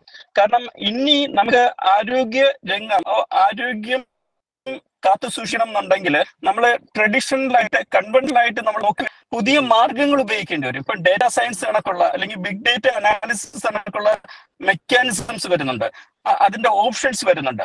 കാരണം നമുക്ക് കൺവെൻഷനലായിട്ട് നമ്മൾ ലിമിറ്റഡ് ഡേറ്റ പ്രോസസ്സ് ചെയ്യുന്ന സമയത്ത് നമുക്ക് ഇവിടെ ക്ലൈമറ്റ് ആയാലും സിറ്റുവേഷൻ ആയാലും ഗ്ലോബൽ വാർമിങ്ങിന്റെ എൽനൈനോയുടെ ഫിനോമിനൻ ആയാലും എല്ലാം നമുക്ക് മോണിറ്റർ ചെയ്യണമെന്നുണ്ടെങ്കിൽ നമുക്ക് നമ്മുടെ ക്യാൻവാസ് കുറച്ചും കൂടെ വിപുലപ്പെടുത്തണം. അങ്ങനെ ക്യാൻവാസ് വിപുലപ്പെടുത്തുമ്പോഴത്തേക്ക് അതിന് നമുക്ക് ഹെൽത്ത് സർവൈലൻസിലെ ഡോക്ടേഴ്സും എപ്പിഡമോളജിസ്റ്റും മാത്രം പോരാ, അവിടെ കമ്പ്യൂട്ടർ സ്പെഷ്യലിസ്റ്റ് വേണ്ടി വരും, ഒരു GI സ്പെഷ്യലിസ്റ്റ് വേണ്ടി വരും, ഇൻഫർമാറ്റിക്സ് സ്പെഷ്യലിസ്റ്റ്. ഇങ്ങനെ ഒരു കൂട്ടായ്മ ഉണ്ടെങ്കിൽ മാത്രമേ നമുക്ക് നമ്മുടെ ഹെൽത്ത് സർവൈലൻസ് ഹെൽത്ത് സിസ്റ്റത്തിൽ പുറത്തു പോയിട്ട് കുറച്ചും കൂടെ സ്ഥിരമായിട്ട് മരുന്ന് കഴിച്ചുകൊണ്ടിരുന്നവർക്ക് മരുന്ന് കിട്ടാതെ അവസ്ഥയുണ്ടായി. അപ്പൊ നമ്മുടെ ഹെൽത്ത് ഇൻഫ്രാസ്ട്രക്ചർ, നമ്മുടെ സർവീസസും ഈ ഇത്തരത്തിലുള്ള, കാരണം ക്ലൈമറ്റ് ചേഞ്ചസ് സ്ലോ ആയിട്ട് വരുന്നുണ്ട്, അതിന്റെ ചില ആഫ്റ്റർ എഫക്റ്റ് പെട്ടെന്ന് തന്നെ വരുന്നതാണ്. അപ്പൊ നമ്മൾ we should be prepared for that. Flood ആയാലും നാച്ചുറൽ കലാമിറ്റീസ് ഉണ്ടാകുന്നതായിട്ട്. അതുപോലെ തന്നെ പബ്ലിക് അവയർനെസ് കൂടേണ്ടതുണ്ട്. അതിനാണ് നമ്മൾ ആക്ഷൻ പ്ലാനുകൾ സ്റ്റേറ്റ് ലെവൽ മാത്രമല്ല പഞ്ചായത്ത് ലെവൽ പോലും ആക്ഷൻ പ്ലാനുകൾ ക്രിയേറ്റ് ചെയ്യുന്നതിന് വേണ്ടി KILA മുൻകൈ എടുക്കുന്നുണ്ട്. അതുപോലെ തന്നെയാണ് നമ്മളെ വിട്ടുപോകാത്ത ഒന്നാണ് അർബൻ ഏരിയയെ കോൺസെൻട്രേറ്റ് ചെയ്യുക എന്നുള്ളത്. ഇപ്പോഴും തന്നെ നമ്മുടെ ഹെൽത്ത് സർവൈലൻസും പബ്ലിക് ഹെൽത്ത് ആക്ടിവിറ്റീസും വളരെ മോശമായിട്ട് തുടരുന്നത് അർബൻ ഏരിയസ് ആണ്. അപ്പൊ അർബൻ ഏരിയയെ ടാർഗറ്റ് ചെയ്തുകൊണ്ട് അവിടെ നമുക്ക് ഗ്രീൻ ഗ്യാസ് എമിഷൻസ് കുറയ്ക്കാനായിട്ട്, കൂടുതൽ ഗ്രീനറി കൊണ്ടുവരാനായിട്ട്, പാർക്കുകൾ കൊണ്ടുവരാനായിട്ട്, ഒരു രീതിയിലുള്ള ഒരു സസ്റ്റൈനബിൾ അർബൻ പ്ലാനിങ് കൊണ്ടുവരിക എന്നുള്ളത് വളരെ പ്രധാനമാണ്. പല സ്ഥലങ്ങളിലും കാരണം അർബനിലെ വളരെ തിരക്കേറിയ വീതികൾ ചിലതൊക്കെ നമുക്ക് മോട്ടോർ ട്രാഫിക് നിരോധിച്ചുകൊണ്ട് നടപ്പാതകളാക്കാമോ അല്ലെങ്കിൽ സൈക്കിളുകൾ ഉണ്ടാക്കാമോ. അങ്ങനെ വരുമ്പോഴത്തേക്ക് ജനങ്ങളുടെ ഒരു എക്സസൈസ് പാറ്റേൺ കൂടെ മാറി വരും. അതുപോലെ തന്നെ നമ്മുടെ ബിൽഡിങ്ങുകൾ കുറച്ചും കൂടെ ക്ലൈമറ്റ് റെസിലിയന്റ് ആകേണ്ടതുണ്ട്. നമ്മുടെ കൂടുതൽ അർബൻ ഏരിയയിൽ വലിയ വലിയ ബിൽഡിങ്സ് വരുമ്പോഴത്തേക്ക് അത് ഒരു രീതിയിലുള്ള പ്രഷർ അണ്ടർഗ്രൗണ്ടിലോട്ട് കൊടുക്കുന്നുണ്ട്. അണ്ടർഗ്രൗണ്ട് വാട്ടർ ടേബിളിനെ തന്നെ അത് എഫക്ട് ചെയ്യുന്നുണ്ട്, സ്റ്റെബിലിറ്റി എഫക്ട് ചെയ്യുന്നുണ്ട്. ഇത്തരത്തിലുള്ള കാര്യങ്ങൾ നമ്മൾ അഡ്രസ് ചെയ്യണം. മാത്രമല്ല നമ്മുടെ പബ്ലിക് ഹെൽത്തിൽ നോക്കുമ്പോൾ നമുക്ക് കുറച്ചും കൂടെ എക്കോ ഫ്രണ്ട്ലി പ്രാക്ടീസസ് വേസ്റ്റ് മാനേജ്മെന്റിൽ കൊണ്ടുവരേണ്ട ഇതുണ്ട്.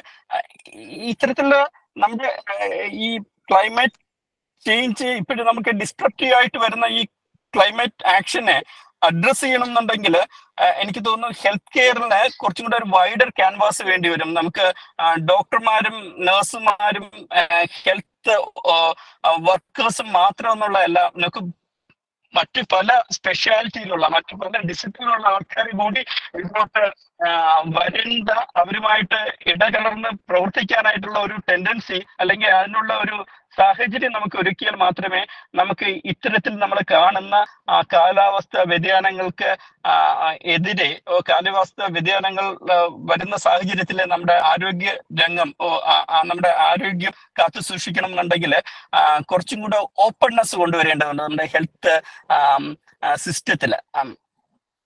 തുടക്കത്തിൽ ഞാൻ ഇത്ര പറഞ്ഞുകൊണ്ട് നിർത്തുന്നു, പിന്നീടുള്ള ചർച്ചയിൽ പങ്കെടുക്കാം. ബിജു സമൻ സാർക്ക് നന്ദി പറയാണ്. സാറ് പറഞ്ഞത് പിന്നെ ജോയ് സാർ പറഞ്ഞു നിർത്തിയതിന്റെ ഒരു എക്സ്റ്റൻഷൻ, അതോടൊപ്പം ജോയ് സാർ പറഞ്ഞ സംഗതികളെ ഒന്നുകൂടി അടിവര ഇട്ട് ഉറപ്പിക്കുകയാണ് ചെയ്തിട്ടുള്ളത്. അതായത് ഒരു വലിയ തോതിലുള്ള ഇന്റഗ്രേറ്റഡ് അപ്രോച്ച് നമ്മളിതിൽ കൊണ്ടുവരണം. പ്രത്യേകിച്ചും നമ്മുടെ ആരോഗ്യ മേഖല എന്ന് പറഞ്ഞത് ഇന്ന് നിർവചിക്കപ്പെട്ട രീതിയിലല്ല, കൂടുതൽ മേഖലയിലുള്ള ആളുകളുടെ സംയോജനവും പുതിയ കാലത്തിനനുസരിച്ച് അതിനെ പുതുക്കിയെടുക്കേണ്ടതിന്റെ ആവശ്യകത അദ്ദേഹം ഫോക്കസ് ചെയ്തിട്ടുണ്ട്. അടുത്ത് നമുക്ക് ചിഞ്ചു ലൈനിലുണ്ടോ? ഞാനുണ്ട് ചേബി. എന്റെ പേര് ചിഞ്ചു എന്നാണ്. ഞാൻ പരിഷത്തുകാരനാണ്. പരിഷത്തിന്റെ പിന്നെ നിർവാഹക സമിതിയിലും ഒക്കെ ഉണ്ടായിരുന്നതാണ്. ബേസിക്കലി എന്റെ ട്രെയിനിങ് സൈക്കോളജിയിലാണ്. ഞാൻ ഇപ്പോൾ പോണ്ടിച്ചേരി യൂണിവേഴ്സിറ്റിയിലെ വിമൻ സ്റ്റഡീസ് സെന്ററിൽ അസിസ്റ്റന്റ് പ്രൊഫസറായിട്ട് ജോലി ചെയ്യുകയാണ്. അപ്പോ ഞാൻ സ്ക്രീൻ ഷെയർ ചെയ്യുന്നുണ്ട്, കാണാമെന്ന് വിചാരിക്കുന്നു. കാണാം. ഓക്കെ. അപ്പോ ഞാന് എന്ത് ചെയ്യാം എന്നുള്ളത് അവസാനം ഒറ്റ സ്ലൈഡിൽ ചെറിയൊരു കുറച്ച് കാര്യങ്ങൾ മാത്രമേ പറയുന്നുള്ളൂ. മറിച്ച് ഞാൻ കൂടുതൽ സംസാരിക്കുന്നത് കാലാവസ്ഥാ മാറ്റവും അതുമായിട്ട് ബന്ധപ്പെട്ട് വരുന്ന പ്രശ്നങ്ങളും പൊതുവിൽ നമ്മുടെ മാനസികാവസ്ഥയെ, നമ്മുടെ മാനസികാരോഗ്യത്തെ ഏതൊക്കെ തരത്തിൽ സ്വാധീനിക്കുന്നു എന്നുള്ളതിനെ പറ്റിയുള്ള കുറച്ച് പോയിന്റുകളാണ്. അപ്പോ കാരണം പലപ്പോഴും കേരളത്തിലായാലും ഇന്ത്യയിലായാലും ക്ലൈമറ്റ് ചേഞ്ചിനെ നേരിടുന്ന മിറ്റിഗേഷന്റെ കാര്യത്തിലായാലും റെസിലിയൻസിന്റെ കാര്യത്തിലായാലും ഏറ്റവും കുറച്ച് വർത്തമാനം പറഞ്ഞു കേൾക്കുന്ന ഒരു വിഷയമാണ് മാനസികാരോഗ്യം എന്നുള്ളത് കൊണ്ടാണ് ഞാൻ ഈ ബേസിക് പോയിന്റുകൾ വെച്ചിട്ട് തുടങ്ങുന്നത്. ഏറ്റവും ആദ്യം ഞാൻ മുന്നോട്ട് വെക്കുന്ന ഒരു കാര്യം, നമ്മൾ നമ്മുടെ ലോകത്തെ ഡിസൈൻ ചെയ്ത് വെച്ചിരിക്കുന്ന രീതിയിൽ ചില പ്രശ്നങ്ങളുണ്ട് എന്നുള്ളതാണ് ഏറ്റവും ആദ്യത്തെ ഒരു പോയിന്റ്. നമ്മളിപ്പോ പിന്തുടരുന്ന ഒരു സാമ്പത്തിക രാഷ്ട്രീയ സിസ്റ്റം, അതിനെ നമ്മൾ എന്ത് പേരിട്ട് വിളിച്ചാലും അത് മനുഷ്യരുടെ മാനസികാരോഗ്യം മെച്ചപ്പെടുത്തുന്ന കാര്യത്തിൽ തീരെ മോശമാണ് എന്നുള്ളതാണ് എന്റെ ആദ്യത്തെ പോയിന്റ്. അപ്പോ കാലാവസ്ഥാ മാറ്റം അല്ലെങ്കിൽ കാലാവസ്ഥാ മാറ്റത്തിന്റെ ഏറ്റവും മോശമായ വശങ്ങളെ പറ്റി പറയുമ്പോൾ നിരന്തരം ഇപ്പോൾ ഡോക്ടർ ജയരാമനെ പോലുള്ള ആളുകൾക്ക് നിരന്തരം എഴുതുകയൊക്കെ ചെയ്തൊരു വിഷയം കൂടിയാണത്. നമ്മുടെ ഈ ഉൽപാദന സംവിധാനങ്ങളും ഒക്കെ എങ്ങനെയാണ് പിന്നെ കാലാവസ്ഥാ മാറ്റത്തിനെ കൂടുതൽ ദോഷകരമാക്കുന്നത് എന്നുള്ളത്. അതേ പ്രശ്നം മാനസികാരോഗ്യത്തിന്റെ കാര്യത്തിൽ കാലാവസ്ഥാ മാറ്റം ഉണ്ടായാലും ഇല്ലെങ്കിലും നിലവിൽ തന്നെ ഉണ്ട് എന്നുള്ളതാണ്. അതിന്റെ കൂടെയാണ് കാലാവസ്ഥാ മാറ്റം പോലുള്ള വേറെ ചില പ്രശ്നങ്ങൾ വരുന്നത്. അപ്പൊ അവിടെ മാനസികാരോഗ്യം എന്ന് പറയുന്നത് സോഷ്യൽ ഡിറ്റർമിനൻസ് ഓഫ് ഹെൽത്ത് നമ്മൾ പറയാറുണ്ട്, അതായത് ആരോഗ്യത്തെ സ്വാധീനിക്കുന്ന സാമൂഹ്യ ഘടകങ്ങൾ. അതേപോലെ മാനസികാരോഗ്യം എന്ന് പറയുന്നത് കേവലം നമ്മുടെ ശരീരത്തിലെ ഏതെങ്കിലും പിന്നെ ന്യൂറോ ട്രാൻസ്മിറ്ററുകളുടെ അളവിന്റെ കൂടുതലോ കുറവ് മാത്രമൊന്നും അല്ല. അത് കുറച്ചേറെ, പ്രത്യേകിച്ചും മാനസികാരോഗ്യത്തിൽ വരുന്ന കുറവ് എന്ന് പറയുന്നത് വളരെയേറെ സാമൂഹ്യ ഘടകങ്ങൾ ചേർന്ന് വരുന്ന ഒന്നാണ്. അപ്പൊ അത്ര ഒരു സങ്കല്പത്തില് വളരെ പ്രധാനപ്പെട്ട ഒരു പോയിന്റ് ആയിട്ട് തന്നെ നേരത്തെ തന്നെ കാലാവസ്ഥാ മാറ്റം, ക്ലൈമറ്റ് ചേഞ്ച് എന്നുള്ളതിനെ നമ്മൾ സൂചിപ്പിച്ചിട്ടുണ്ട്. കാലാവസ്ഥാ മാറ്റം നമ്മുടെ മാനസികാരോഗ്യത്തെ നിർണ്ണയിക്കുന്ന, പലപ്പോഴും മാനസികാരോഗ്യത്തെ മോശമാക്കാൻ സാധ്യതയുള്ള ഒന്നാണ് കാലാവസ്ഥാ മാറ്റം എന്നുള്ളത് നേരത്തെ തന്നെ പിന്നെ ചർച്ച ചെയ്യപ്പെട്ടിട്ടുള്ളതാണ്. ഇന്ത്യയിലെ തന്നെ ചർച്ചകൾ, ഞാൻ നേരത്തെ പറഞ്ഞ പോലെ ഇന്ത്യയിലെ തന്നെ ചർച്ചകൾ നമ്മൾ ഇങ്ങോട്ട് എത്തിയിട്ടില്ല എന്നാണ് പൊതുവിൽ എൻ്റെ ഒരു അറിവ്. അതിലേറ്റവും പ്രധാനപ്പെട്ട ഒരു റിസ്ക് ഉള്ളത് കാലാവസ്ഥാ മാറ്റവുമായി ബന്ധപ്പെട്ട് വരുന്ന ഡിസാസ്റ്ററുകൾ, ദുരന്തങ്ങളുടെ ഒരു പശ്ചാത്തലത്തിലാണ്. അത് ഏറ്റവും പ്രധാനപ്പെട്ട ഒരു risk post traumatic stress disorder, PTSD എന്ന് വിളിക്കുന്ന ഒരു രോഗത്തിൻ്റെതാണ്. ദുരന്തങ്ങൾ, വലിയ ദുരന്തങ്ങൾ സംഭവിക്കുന്ന എല്ലാ സ്ഥലങ്ങളിലും വളരെ അധികമായിട്ട് കാണപ്പെടുന്ന ഒന്നാണ് PTSD എന്ന് പറയുന്നത്. ദുരന്തങ്ങൾ ഉണ്ടാവുന്നതിന്റെ ഫലമായിട്ട് ദുരന്തം നേരിട്ട് അനുഭവിക്കുന്ന ആളുകൾക്ക് മാത്രമൊന്നുമല്ല, ദുരന്തങ്ങൾക്ക് ഏതെങ്കിലും തരത്തിൽ, അത് വാർത്തകളിൽ വരെ ആവാം, ദുരന്തങ്ങളെ പറ്റിയുള്ള വാർത്തകൾ കേൾക്കുന്നത് കൊണ്ട് പോലും ആളുകൾക്ക് PTSD അതേപോലെ വരാവുന്ന മറ്റു പ്രശ്നങ്ങളുണ്ട്. ഇപ്പൊ നിലവിൽ ഡിപ്രഷൻ ഒരു മാനസിക രോഗമാണ്. ഡിപ്രഷൻ അല്ലെങ്കിൽ ആങ്സൈറ്റി പോലുള്ള പ്രശ്നങ്ങൾ അനുഭവിക്കുന്ന ആളുകൾക്ക് അത് കൂടാന്, ഒപ്പം സാധാരണഗതിയുള്ള ഒരാൾക്ക് ആങ്സൈറ്റി പോലുള്ള പ്രശ്നങ്ങൾ വരാനും ഒക്കെയുള്ള സാധ്യത ഇത്തരം ദുരന്തങ്ങൾ കൂട്ടുന്നുണ്ട് എന്നുള്ളതാണ്. അത് എത്രമാത്രം എന്നുള്ളതിന് കൃത്യമായ കണക്കുകളില്ല. ചില പഠനങ്ങൾ 5% മുതൽ 60% വരെയൊക്കെ, അതായത് ഒരു ദുരന്തം അനുഭവിക്കുന്ന അല്ലെങ്കിൽ ദുരന്തവുമായിട്ട് നേരിട്ട് ഇടപെടുന്ന ആളുകളിൽ 60% ആളുകൾക്കെങ്കിലും കുറഞ്ഞ കാലത്തേക്കെങ്കിലും ഈ പറഞ്ഞ PTSD പോലത്തെ രോഗങ്ങൾ വരാനുള്ള സാധ്യതയുണ്ട് എന്നാണ് കണക്കുകൾ കാണിക്കുന്നത്. എന്റെ പരിമിതമായ അറിവില് കേരളത്തിനകത്തു നിന്ന് അത്തരം കണക്കുകൾ നമുക്ക് ഇപ്പോഴും ലഭ്യമല്ല എന്നാണ് ഞാൻ മനസ്സിലാക്കുന്നത്. ഇത് പിന്നെ പല സാഹചര്യങ്ങളിൽ ഒരുപാട് പഠനങ്ങൾ, വളരെ അടുത്ത് വന്നിട്ട പഠനങ്ങളിൽ പോലും ഈ ഒരു ബന്ധം, ദുരന്തങ്ങളും മാനസിക രോഗങ്ങളും തമ്മിലുള്ള ബന്ധം വളരെ ശക്തമായിട്ട് പിന്നെ തെളിയിക്കപ്പെട്ടിട്ടുണ്ട് എന്നുള്ളതാണ് ഒരു പ്രധാനപ്പെട്ട കാര്യം. അതിനകത്ത് ലോകമെമ്പാടും തന്നെ കേരളത്തില് നമ്മൾ ഈ അടുത്ത കാലത്ത് കണ്ട പ്രധാനപ്പെട്ട ദുരന്തങ്ങളിലൊന്ന് വെള്ളപ്പൊക്കവുമായിട്ട് ബന്ധപ്പെട്ടതായിരുന്നു. ലോകത്തെമ്പാടുമുള്ള പഠനങ്ങളിൽ തന്നെ ഈ പറഞ്ഞ വെള്ളപ്പൊക്കങ്ങൾ അത്തരത്തിലെ വളരെയധികം റിസ്ക് കൊണ്ടുവരുന്ന ഒരു കൂട്ടം പ്രശ്നങ്ങളായിട്ട് കാണിക്കപ്പെട്ടിട്ടുണ്ട്. കേരളത്തിന്റെ പ്രത്യേക സാഹചര്യത്തിലുള്ള ഒരു ചെറിയ വ്യത്യാസം മറ്റു സ്ഥലങ്ങളുമായിട്ട് അപേക്ഷിച്ചുള്ളത് ഒരു പക്ഷേ നമുക്ക് ദുരന്തങ്ങൾ പരിചിതമല്ല എന്നുള്ളതാണ്. 2017 ഓഖിക്ക് മുമ്പ് ഒരു ദുരന്തം ഓർത്തെടുക്കാൻ ഇപ്പൊ ജീവിച്ചിരിക്കുന്ന മിക്ക മനുഷ്യർക്കും അത്ര ഒരു ദുരന്തം ഉണ്ടാവില്ല എന്നാണ് ഞാൻ വിചാരിക്കുന്നത്. അല്ലെങ്കിൽ ഈ പിന്നെ 99 വെള്ളപ്പൊക്കം എന്നൊക്കെ 1924 നടന്ന ആ വെള്ളപ്പൊക്കത്തിനൊക്കെ ശേഷം ഈ ഓഖിക്ക് ശേഷം ഇങ്ങോട്ട് നമ്മൾ പല ദുരന്തങ്ങൾ കണ്ടിട്ടുണ്ട്. ഓക്കിക്ക് മുമ്പ് ഒരു ദുരന്തം ഓർത്തെടുക്കാൻ പോലും കഴിയാത്തൊരു ജനതയാണ് നമ്മൾ എന്നുള്ളതാണ്. അത്തരം ഒരു ജനത ദുരന്തങ്ങളെ അഭിമുഖീകരിക്കുമ്പോൾ സാധാരണ സ്ഥലങ്ങളെ അപേക്ഷിച്ച് നമ്മുടെ റിസ്ക്, മാനസിക രോഗങ്ങൾക്കുള്ള നമ്മുടെ മാനസിക അവസ്ഥ മോശമാകാനുള്ള റിസ്ക് വളരെയധികം കൂടുന്നു എന്നുള്ളതാണ് കേരളത്തിന്റെ പ്രത്യേക സാഹചര്യത്തിൽ നമ്മൾ വളരെയധികം ശ്രദ്ധിക്കേണ്ട ഒരു കാര്യം. ഇത് ഞാൻ കുറച്ച് ആളുകളോട് സോഷ്യൽ മീഡിയയിൽ ചോദിച്ച ഒരു ചോദ്യമായിരുന്നു കുറച്ചു മുമ്പ്. 2018-19 വർഷങ്ങളിലെ മഴയും മറ്റും അവരുടെ ജീവിതത്തിൽ മഴയോടോ അല്ലെങ്കിൽ മഴക്കാലത്തോടുള്ള അവരുടെ കാഴ്ചപ്പാടിൽ എന്തെങ്കിലും മാറ്റങ്ങൾ വരുത്തിയിട്ടുണ്ടോ എന്നുള്ളത്.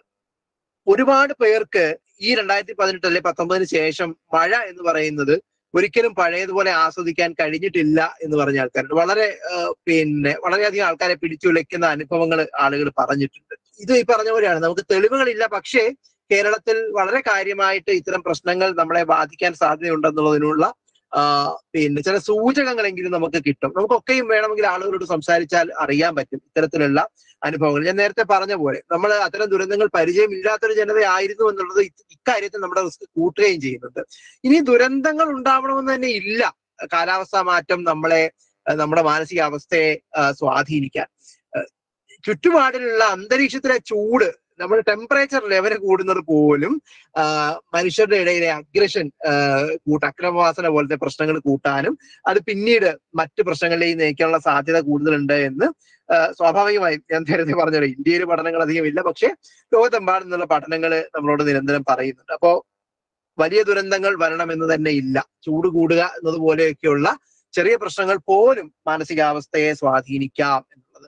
ഈ കാലാവസ്ഥ മാറ്റം മാനസികാരോഗ്യത്തെ ബാധിക്കുന്ന സ്പെസിഫിക് ആയിട്ടുള്ള ചില രോഗങ്ങളുടെ കാര്യം ഞാൻ പറഞ്ഞു. ഡിപ്രഷൻ പോലുള്ള ചില രോഗങ്ങൾ ഉള്ളവർക്ക് അതിന്റെ തീവ്രത കൂടാനും ഒപ്പം PTSD പോലുള്ള രോഗങ്ങൾ വരാനും ഒക്കെയുള്ള സാധ്യത കാലാവസ്ഥാ മാറ്റവും അതുമായിട്ട് ബന്ധപ്പെട്ട ദുരന്തങ്ങളും കൊണ്ടുവരുന്നുണ്ട്.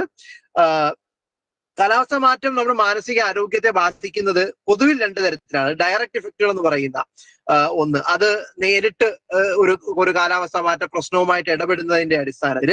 അതുകൂടാതെ നിലവിലുള്ള അസുഖം കൂടുന്നത് അല്ലെങ്കിൽ സമൂഹത്തിൽ പ്രശ്നങ്ങൾ വർദ്ധിക്കുന്നത്, ഇങ്ങനെയുള്ള പ്രശ്നങ്ങൾ മൂലം വരാവുന്ന ഇൻഡയറക്റ്റ് ഇഫക്റ്റ്. ഈ 2 തരത്തിലാണ് മാനസികാരോഗ്യത്തെ ക്ലൈമറ്റ് ചേഞ്ച് ബാധിക്കുന്നത് എന്നുള്ളതാണ് ഒരു പ്രധാനപ്പെട്ട മോഡൽ പറയുന്നത്. കാലാവസ്ഥാ മാറ്റവുമായി ബന്ധപ്പെട്ട് സമൂഹത്തിൽ വരുന്നുവെന്ന് നമ്മൾ ഏകദേശം ഉറപ്പിച്ചിട്ടുള്ള കുറെ പ്രശ്നങ്ങൾ. ഒന്ന് ജെൻഡർ ബേസ്ഡ് വയലൻസ് ആണ്. അതായത് സ്ത്രീകൾക്ക് നേരെ അല്ലെങ്കിൽ മറ്റ് മൈനോറിറ്റി ജെൻഡറുകളിൽപ്പെട്ട ആളുകൾക്ക് നേരെയുള്ള അക്രമങ്ങൾ കാലാവസ്ഥാ മാറ്റവുമായുള്ള പ്രശ്നങ്ങൾ കൂടുന്നതിനനുസരിച്ച് കൃത്യമായി കൂടുന്നു എന്നുള്ള പഠനങ്ങൾ പല സ്ഥലത്ത് നിന്ന് വന്നിട്ടുണ്ട്. അതിന് കാരണങ്ങൾ പലതുണ്ടാവാം, ഡയറക്റ്റ് അല്ല. ഞാൻ നേരത്തെ പറഞ്ഞത് സമൂഹത്തിൽ ഉണ്ടാക്കുന്ന ചില പ്രശ്നങ്ങൾ പിന്നീട് ഇത്തരം അക്രമങ്ങളിലേക്ക് നയിക്കുന്ന രീതിയിലുമൊക്കെ ആവാം അത് പ്രവർത്തിക്കുന്നത്. പക്ഷെ അത്തരം ഒരു നേരിട്ടുള്ള ബന്ധം എന്തായാലും ബന്ധപ്പെട്ടിട്ടുണ്ട്. മറ്റൊരാളെ ഞാൻ പറഞ്ഞത് ആങ്സൈറ്റി എന്ന് പറയുന്നത് ആസ്വദിച്ച ഒരു രോഗമല്ല. എന്നാൽ ഒരുപാട് നമ്മുടെ നിലവിലുള്ള പ്രശ്നങ്ങളെ കൂട്ടാനോ നമ്മളെ മാനസിക രോഗങ്ങൾക്കുള്ള സാധ്യത കൂട്ടാനോ ഒക്കെ ആങ്സൈറ്റിക്ക് സാധിക്കും. ആങ്സൈറ്റി കാലാവസ്ഥാ മാറ്റവുമായിട്ട് നേരിട്ട് ബന്ധമുള്ള ഒരു പ്രശ്നമായിട്ട് നമ്മൾ ധാരാളം തെളിവുകൾ അതിനും കണ്ടിട്ടുണ്ട്. പിന്നെ ഒന്ന് നേരത്തെ നമ്മൾ പറഞ്ഞു, കുടിയേറ്റം അല്ലെങ്കിൽ ഫോഴ്സ്ഡ് ആയിട്ടുള്ള മൈഗ്രേഷൻ വരുന്നത്, അത് കാലാവസ്ഥാ മാറ്റവുമായി ബന്ധപ്പെട്ട് ഒരുപാട് മനുഷ്യർക്ക് പലായനം ചെയ്യേണ്ടിയും അല്ലെങ്കിൽ അവരുടെ താല്പര്യമില്ലാതെ മാറി താമസിക്കേണ്ടിയൊക്കെ വരുന്നുണ്ട്. അത്തരം സ്ഥലത്ത് വരുന്ന ചില പ്രശ്നങ്ങളുണ്ട്. ഇപ്പൊ നമ്മൾ അതിനെ പൊതുവെ അക്കൾച്ചറേഷൻ സ്ട്രെസ് എന്നൊക്കെ പറയാം. അതായത് ഒരു പുതിയ ചുറ്റുപാടുമായിട്ട് ഇടപഴകി വരാനുള്ള ബുദ്ധിമുട്ടുകള്, നിങ്ങളുടെ സാമൂഹ്യ ബന്ധങ്ങളിൽ വരുന്ന മാറ്റങ്ങൾ, പ്രത്യേകിച്ചും പ്രായമായ മനുഷ്യരെയൊക്കെ അത് ഒരുപാട് ബാധിക്കുന്ന ഒന്നാണ്. അത്തരത്തില് ചുറ്റുപാടുകളിൽ വരുന്ന മാറ്റങ്ങൾ, ഇതൊക്കെ ഇൻഡയറക്റ്റ് ആയിട്ടുള്ള എഫക്റ്റുകളാണ്. എന്നാൽ ഈ എഫക്റ്റുകൾ സിസ്റ്റമാറ്റിക് ആണ്. എവിടെയൊക്കെ കാലാവസ്ഥാ മാറ്റവുമായി ബന്ധപ്പെട്ട പ്രശ്നങ്ങൾ ഉണ്ടോ അവിടെയൊക്കെ ഈ പ്രശ്നങ്ങളും നമ്മൾ കാണാറുണ്ട് എന്നുള്ളതാണ്. വീണ്ടും ഞാൻ ഇന്ത്യയിൽ അധികം കണ്ടിട്ടില്ലെങ്കിലും പൊതുവിൽ മനഃശാസ്ത്ര ലോകം ഇതിനെ ശ്രദ്ധിക്കുന്നുണ്ട് എന്നുള്ളതാണ്. അമേരിക്കൻ സൈക്കോളജിക്കൽ അസോസിയേഷൻ പോലെയുള്ള സംഘടനകള് കാലാവസ്ഥാ മാറ്റവും മാനസികാരോഗ്യവും തമ്മിലുള്ള ബന്ധത്തെ പറ്റി പഠിക്കാനായിട്ട് പ്രത്യേകം ടാസ്ക് ഫോഴ്സുകൾ വെക്കുകയും അതിന്റെ അടിസ്ഥാനത്തിൽ സൈക്കോളജിസ്റ്റുകൾക്കുള്ള ചില മാർഗരേഖകളും മറ്റുമൊക്കെ തങ്ങളുടെ പ്രാക്ടീസിൽ എന്തൊക്കെ കൊണ്ടുവരാം, ലോകത്തെമ്പാടും ഗവൺമെന്റുകൾ അവരുടെ മാനസികാരോഗ്യ പരിപാടികളിൽ എങ്ങനെ കാലാവസ്ഥ മാറ്റത്തിനെ ഉൾപ്പെടുത്തണമെന്നൊക്കെ ഉള്ളതിനെ സംബന്ധിച്ചിട്ടുള്ള പല നിർദ്ദേശങ്ങളും ഒക്കെ നിലവിൽ മുന്നോട്ട് വയ്ക്കപ്പെട്ടിട്ടുണ്ട് കഴിഞ്ഞ ഒരു 4-5 വർഷത്തിനിടയിൽ. ഇതാണ് ഇനിയിപ്പോ നമുക്ക് എന്ത് ചെയ്യാനാവും എന്നുള്ള ചോദ്യത്തിന് എനിക്ക് മുന്നോട്ട് വെക്കാനുള്ളത്. ഒന്ന്, നമ്മുടെ പോളിസികളിൽ നിലവിൽ വളരെ കുറച്ച് മാത്രം ഉൾച്ചേർക്കപ്പെടുന്ന വരുന്ന ഒരു കാര്യമാണ് മാനസികാരോഗ്യം എന്ന് പറയുന്നത്. അപ്പോൾ കാലാവസ്ഥാ മാറ്റത്തെ നേരിടാനുള്ള നമ്മുടെ പരിപാടികളിൽ മാനസികാരോഗ്യം ഒരു പ്രധാനപ്പെട്ട പരിഗണനയാവണം എന്നുള്ളതാണ് എന്റെ ആദ്യത്തെ സബ്മിഷൻ. മറ്റൊന്ന്, നമ്മുടെ പൊതുജന ആരോഗ്യ സംവിധാനത്തില് മാനസികാരോഗ്യ പ്രശ്നങ്ങളുള്ള ആളുകൾക്ക് അല്ലെങ്കിൽ പലതരത്തിലുള്ള പ്രത്യേക കരുതൽ വേണ്ടവർക്ക് അത് കൊടുക്കാനുള്ള സംവിധാനങ്ങൾ ഉണ്ടായി വരണം. ഞങ്ങളതിനെ കമ്മ്യൂണിറ്റി മെന്റൽ ഹെൽത്ത് എന്നൊക്കെയാണ് പൊതുവെ വിളിക്കുക. അതായത് നിലവിൽ ഫ്രണ്ട് ലൈൻ ഹെൽത്ത് വർക്കർമാരൊക്കെ നമ്മൾ വിളിക്കുന്ന ആളുകൾ, അത്തരം ആളുകളെ കുറച്ചുകൂടെ മാനസികാരോഗ്യവുമായി ബന്ധപ്പെട്ട വിഷയങ്ങളിൽ ട്രെയിൻഡ് ആക്കുക എന്നുള്ളതാണ് പക്ഷേ ഏറ്റവും ആദ്യം ചെയ്യാൻ കഴിയുക. ആയിരക്കണക്കിന് സൈക്കോളജിസ്റ്റുകളെ സർക്കാരിന് പണം കൊടുത്ത് നിയമിക്കുക എന്നൊക്കെ ഉള്ളതൊന്നും എന്തായാലും നിലവിൽ അത്ര ക്ഷിപ്രസാധ്യമായ കാര്യമല്ല. എന്നാൽ ഉള്ള ആളുകളെ ഈ വിഷയത്തിൽ കുറച്ചുകൂടെ ശാക്തീകരിക്കുക എന്നുള്ള ഒരു പരിപാടി നമുക്ക് ചെയ്യാൻ കഴിയും. അതിനു വേണ്ടിയിട്ട് പലതരത്തിലുള്ള പരിപാടികൾ, പരിശീലനം പോലെയുള്ള പരിപാടികൾ നടത്താൻ കഴിയും. പ്രത്യേകിച്ച് ഞാൻ നേരത്തെ പറഞ്ഞ PTSD തടയാനുള്ള ഏറ്റവും നല്ല ഒരു മാർഗം സൈക്കോളജിക്കൽ ഫസ്റ്റ് എയ്ഡ് എന്ന് പറയുന്ന ഒരു സ്കില്ല് പഠിപ്പിച്ചെടുക്കലാണ്. അത് പ്രത്യേകിച്ച് സൈക്കോളജിയിൽ വലിയ ട്രെയിനിങ് ഒന്നും ഇല്ലാത്ത ആളുകൾക്ക് പോലും പഠിച്ചെടുക്കാൻ കഴിയുന്ന ഒന്നാണ്. അത്തരത്തിലുള്ള ഒരുപാട് പരിശീലന പരിപാടികളുടെയും മറ്റൊക്കെ സാധ്യതയുണ്ട്. ഇത്തരം പരിപാടികൾ പ്രത്യേകമായി കൊണ്ടുവരിക. ഒപ്പം പൊതുവിൽ ആരോഗ്യ പ്രവർത്തകർ ഉൾപ്പെടെയുള്ള ആളുകളുടെ ഇടയിൽ മാനസികാരോഗ്യ പ്രശ്നങ്ങളെ പറ്റിയുള്ള അവബോധം ഉണ്ടാക്കുക എന്നുള്ളത് തന്നെ നിലവിൽ നമ്മൾ ചെയ്യുന്ന നമ്മുടെ മിറ്റിഗേഷൻ, റെസിലിയൻസ് പരിപാടികളിലൊക്കെ മാനസികാരോഗ്യം എന്ന് പറയുന്ന ഒരു ആംഗിൾ കൂടെ കൊണ്ടുവരാൻ കഴിയും എന്നുള്ളതാണ് ഞാൻ കരുതുന്നത്. അപ്പോ കാലാവസ്ഥാ മാറ്റവും മാനസികാരോഗ്യം എന്ന വിഷയത്തിൽ എനിക്ക് മുന്നോട്ട് വെക്കാനുണ്ടായിരുന്ന കുറച്ച് പോയിന്റുകൾ ഇത്രയുമാണ്. ഞാൻ പ്രസന്റേഷൻ അവസാനിക്കുകയാണ്. ബാക്കി ചർച്ചയിൽ പങ്കെടുക്കാം. ചിഞ്ചു നമ്മളെ പുതിയൊരു മേഖലയിലേക്കാണ് കൊണ്ടുപോയിട്ടുള്ളത്. ഏറെ ഗൗരവത്തോടു കൂടി ഡിസ്കഷൻ നടത്തേണ്ട മേഖലയാണ്. പുതിയ ഒരു പദം തന്നെ നമ്മൾ പരിചയപ്പെട്ടു, സൈക്കോളജിക്കൽ ഫസ്റ്റ് എയ്ഡ് പലതരത്തിൽ നമ്മൾ കേട്ടിട്ടുണ്ട്. ഇപ്പോൾ ഈ പുതിയൊരു പശ്ചാത്തലത്തിൽ അതുകൂടി നമ്മൾ ജനത്തിനെ പരിചയപ്പെടുത്തേണ്ടതുണ്ട് എന്ന് ബോധ്യപ്പെടുന്നു. നമുക്ക് അനീഷ് സാർക്ക് പറയാനുള്ളത് കേൾക്കാം. CP ഞാൻ പറയുന്നത് കേൾക്കാം. അവിടെ നല്ല മഴയാണ്. കേൾക്കാം, ഒരു കുഴപ്പമില്ല, പറഞ്ഞോളൂ. ആദ്യമായിട്ട് എല്ലാവർക്കും നന്ദി. ഞാൻ ഇതിനെ കാണാനായിട്ട് ശ്രമിക്കുന്നത് ആരോഗ്യം ആയിരിക്കാം ഒരുപക്ഷെ കാലാവസ്ഥാ വ്യതിയാനം കൊണ്ടുള്ള ഏറ്റവും വലിയ പ്രശ്നം. കാരണം കാലാവസ്ഥാ വ്യതിയാനം നേരിട്ട് മാത്രമാണ്. കാലാവസ്ഥാ വ്യതിയാനം കാരണം മറ്റെന്തെങ്കിലും പ്രശ്നങ്ങൾ ഉണ്ടായാൽ, ഉദാഹരണത്തിന് കാലാവസ്ഥാ വ്യതിയാനം കാരണം നമ്മുടെ എൻവയോൺമെന്റിന് ഒരു ഡാമേജ് വരികയാണ്, അല്ലെന്നുണ്ടെങ്കിൽ നമ്മുടെ സംവിധാനങ്ങൾ തകരുകയാണെന്ന് വിചാരിക്കും, അല്ലെ ഭക്ഷ്യസുരക്ഷയെ അത് ബാധിക്കുകയാണെന്ന് വിചാരിക്കും. അതെല്ലാം തന്നെ അവസാനം ആരോഗ്യത്തെ ബാധിക്കും എന്നുള്ളത് കൊണ്ട് നേരിട്ടും അല്ലാതെയും ഈ കാലാവസ്ഥ വ്യതിയാനം അവസാനം ആരോഗ്യത്തിൽ പോയി നിൽക്കും. മനുഷ്യരുടെ ആരോഗ്യത്തിന് അത് ശാരീരികമാകാം, മാനസികമാകാം, അതെല്ലാം ആകാം. അപ്പൊ അതുകൊണ്ട് തന്നെ ആരോഗ്യം വളരെ പ്രധാനപ്പെട്ട ഒരു വിഷയം. പക്ഷെ അതോടൊപ്പം അതിനകത്തൊരു പോസിറ്റീവ് വശമുള്ളത്, കാലാവസ്ഥ വ്യതിയാനത്തിന് ഏത് രീതിയിൽ നിങ്ങൾ മിറ്റിഗേറ്റ് ചെയ്താലും, അതുണ്ടാക്കുന്ന എൻവയോൺമെന്റൽ ഡാമേജ് കുറയ്ക്കാൻ ശ്രമിച്ചാലും, അത് ഭക്ഷ്യസുരക്ഷയെ ബാധിക്കുന്നത് കുറയ്ക്കാൻ ശ്രമിച്ചാലും എല്ലാം ആരോഗ്യത്തിൽ നേട്ടം ഉണ്ടാക്കാനായിട്ട് കഴിയും. അപ്പൊ ആരോഗ്യത്തിൽ ഇടപെടുമ്പോൾ ആരോഗ്യത്തിൽ മാത്രം ഇടപെടേണ്ട കാര്യമില്ല, ഏത് ഇടപെടലും ആരോഗ്യത്തിന് പോസിറ്റീവോ നെഗറ്റീവോ ആയിട്ടുള്ള ഒരു ഇമ്പാക്ട് ഉണ്ടാക്കും എന്നുള്ളതാണ് ആരോഗ്യത്തിന്റെ ഒരു പ്രത്യേകത. അത് വളരെ ഒരു തരത്തിൽ ഒരു കുട പോലെ എല്ലാ സ്ഥലത്തും നിലനിൽക്കുന്ന ഒന്നാണ് ആരോഗ്യം എന്നുള്ളതാണ്. അതേസമയം തന്നെ ആരോഗ്യത്തിൽ വളരെ സ്പെസിഫിക് ആയിട്ട് ഇടപെടേണ്ട ഒട്ടനവധി മേഖലകളുണ്ട് താൻ. അപ്പൊ നമ്മൾ ആരോഗ്യത്തിൽ ഇപ്പോൾ ഇടപെട്ടുകൊണ്ടിരിക്കുന്നത് നമ്മളുടെ തദ്ദേശ സ്വയംഭരണ സംവിധാനങ്ങളിൽ ഊന്നിയുള്ള ഒരിടപെടലാണ് നമ്മൾ നടത്താനായിട്ട് ശ്രമിക്കുന്നത്. തീർച്ചയായിട്ടും അതിന് വളരെ വലിയ ഒരു പോസിറ്റീവായിട്ടുള്ള ഒരു ഭാഗമുണ്ട്. കോവിഡിലൊക്കെ നമ്മളത് തെളിയിച്ചതാണ്. കേരളത്തിന്റെ ആരോഗ്യത്തിൽ അല്ലെങ്കിൽ കാലാവസ്ഥാ വ്യതിയാനം ഉൾപ്പെടെയുള്ള പ്രശ്നങ്ങളിൽ അതിന്റെ ആരോഗ്യത്തിലുള്ള ഇമ്പാക്റ്റിൽ ഇടപെടാൻ നമുക്ക് കഴിയുന്നത് തദ്ദേശ സ്വയംഭരണ സംവിധാനങ്ങളിലൂടെയാണ്. പക്ഷെ ഇവിടെ ഞാൻ കാണുന്നത് കൃത്യമായിട്ടുള്ളൊരു അറിവിന്റെ കുറവ് എല്ലാ സ്ഥലത്തും ഉണ്ട്, ഈ ഇടപെടലിലും ഉണ്ട്. ഉദാഹരണത്തിന് നമ്മുടെ വീട്ടിന്റെ അടുത്ത്, തൊട്ടടുത്ത വീട്ടിൽ ഒരു തീപിടുത്തം ഉണ്ടായാലും, തൊട്ടടുത്ത വീട്ടിൽ ഒരു വെള്ളപ്പൊക്കം ഉണ്ടായാലും നമുക്ക് ഒരുപക്ഷെ നമുക്കൊന്ന് നിലവിളിച്ചു കഴിഞ്ഞാൽ ചുറ്റുമുള്ള ആൾക്കാർ കൂടുകയും അവരാവശ്യമായിട്ടുള്ള പ്രവർത്തനങ്ങൾ അവിടെ നടത്തുകയും ചെയ്യും. അതായത് അവരെന്ത് പ്രവർത്തനം നടത്തുന്നു എന്നുള്ളതിനെ പറ്റി നമുക്ക് കൃത്യമായ ധാരണയില്ല. ഇത് വെള്ളപ്പൊക്കമാണെങ്കിലും തീപിടുത്തമാണെങ്കിലും ആളുകളെ വിളിച്ചു കൂട്ടുക, അല്ലെങ്കിൽ ആളുകളുടെ ഒരു വോളണ്ടറിസം, ആളുകളുടെ ഒരു ഒത്തൊരുമ തുടങ്ങിയ കാര്യങ്ങളിലൂടെ നമുക്ക് ഈ പ്രശ്നങ്ങളെ നേരിടാനായിട്ട് കഴിയും എന്നാണ് നമ്മൾ വിചാരിക്കുന്നത്. അത് കുറച്ചൊക്കെ ശരിയാണ്. പക്ഷെ ചില വളരെ സാങ്കേതികമായിട്ടുള്ള കാര്യങ്ങളിൽ അറിവില്ലാത്ത ആളുകൾ ചിലപ്പോൾ അപകടമായിരിക്കും ചെയ്യുക. അപ്പൊ അതുകൊണ്ട് തന്നെ ഈ പ്രശ്നങ്ങളെ പറ്റി പഠിക്കുന്നില്ല എന്നുള്ളത് വളരെ പ്രധാനപ്പെട്ട കാര്യം. പ്രശ്നം ഉണ്ടാകുന്നത് എങ്ങനെ, കാലാവസ്ഥാ വ്യതിയാനം ഏത് രീതിയിലാണ് ആരോഗ്യത്തിൽ ഒരു ഇമ്പാക്ട് ഉണ്ടാക്കുന്നത് എന്നുള്ളത് പലപ്പോഴും ഞാൻ ഉൾപ്പെടെ വിദഗ്ധർ എന്ന് വാദിക്കുന്ന കുറച്ച് ആളുകൾ, അല്ലെങ്കിൽ വിദഗ്ധരെന്ന് നാട്ടുകാർ വിശ്വസിക്കുന്ന കുറച്ച് ആൾക്കാർ അന്ന് പറയുന്നു അതൊക്കെയാണ് പ്രശ്നങ്ങൾ എന്ന് കേൾക്കുന്ന ആൾക്കാർക്ക് തോന്നുന്നു എന്നുള്ളതിനപ്പുറത്ത് കൃത്യമായിട്ട് അതെന്താണ് എന്ന് നമ്മൾ പഠിക്കുന്നില്ല എന്നുള്ളത് ഒരു പ്രധാനപ്പെട്ട പ്രശ്നം. മറ്റൊന്ന്, ഇതിനകത്ത് ഇടപെടേണ്ടത് എങ്ങനെ എന്നുള്ള കാര്യവും നമ്മൾ പഠിക്കുന്നില്ല. നമുക്ക് നേരത്തെ ഇടപെട്ടിട്ടുള്ള നമ്മളുടെ മുന്നിലുള്ള മാർഗങ്ങളൊക്കെ ഉപയോഗിച്ച് നമ്മളങ്ങ് ഇടപെടാനായിട്ട് ശ്രമിക്കുന്നു എന്ന് മാത്രമേ ഉള്ളൂ. അവിടെ ഈ പഠനം നടക്കാത്തത് എന്നുള്ള ഒരു പ്രധാനപ്പെട്ട കാരണം റിസോഴ്സിന്റെ കുറവാണ്. നമ്മൾ എന്തൊക്കെ പറഞ്ഞാലും നമ്മുടെ നാട്ടിലുള്ള പ്രശ്നങ്ങളെ നേരിടാൻ നാട്ടിൽ തന്നെ റിസോഴ്സ് എത്തുന്ന ഒരു കാര്യം ഈ ഫെഡറൽ ഡെമോക്രാറ്റിക് സിസ്റ്റത്തിൽ നമുക്ക് പൂർണ്ണമായിട്ട് ലഭിക്കുന്നില്ല എന്നുള്ളത് ഒരു സത്യാവസ്ഥയാണ്. അപ്പൊ അത്തരത്തിലുള്ള ഒരുപാട് പ്രശ്നങ്ങൾ കേരളം ഈ കാലാവസ്ഥാ വ്യതിയാനത്തിന്റെ ആരോഗ്യ പ്രശ്നവുമായിട്ട് നേരിടുന്നതിനകത്തുണ്ട്. ഇത് ഞാൻ ആമുഖമായിട്ട് പറയുന്നു എന്ന് മാത്രമേ. അപ്പോൾ ഇതിനകത്ത് ഒട്ടനവധി കാര്യങ്ങൾ നേരത്തെ സംസാരിച്ച ആളുകൾ പറഞ്ഞു കഴിഞ്ഞു. അപ്പൊ ജോയ് സാറൊക്കെ ഇതിനകത്ത് വളരെ കാര്യമായിട്ട് ഇടപെട്ടുകൊണ്ടിരിക്കുന്ന ആളുകളാണ്. അപ്പൊ എനിക്ക് പറയാനുള്ള കാര്യങ്ങൾ ഞാൻ കേരളത്തിൽ നടന്ന 1-2 കാര്യങ്ങൾ വെച്ചിട്ട് സംസാരിക്കാനായിട്ട് ശ്രമിക്കാം. അത് പൂർണ്ണമായിട്ടും കാലാവസ്ഥാ വ്യതിയാനമായിട്ട് ബന്ധമുള്ള കാര്യങ്ങളാണോ എന്നുള്ള കാര്യം എനിക്കറിയില്ല. അത് കേൾക്കുന്ന ആൾക്കാർ തീരുമാനിക്കും.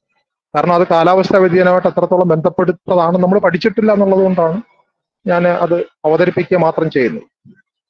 അതിലൊന്ന്, പൊതുവെ കാലാവസ്ഥയെ പറ്റി പഠിക്കുന്ന ആളുകൾ പറയുന്നത് കേരളത്തിൽ പൊതുവിൽ മഴ ദിനങ്ങൾ കുറഞ്ഞു, അതേസമയം ശരാശരി മഴയിൽ വലിയ വ്യത്യാസമില്ല എന്നുള്ളതാണ്. കേരളത്തിലെ തെക്ക് മുതൽ വടക്ക് വരെ എടുത്തു കഴിഞ്ഞാൽ ഏതാണ്ട് ഒരു പ്രദേശത്ത് ശരാശരി 140 മഴ ദിവസങ്ങൾ ഉണ്ടായിരുന്നത് അതൊരു 125 മഴ ദിവസങ്ങളായിട്ട് ഒരു 15 മഴ ദിവസങ്ങൾ കുറഞ്ഞു എന്നാണ് ഞാൻ കേട്ടത്.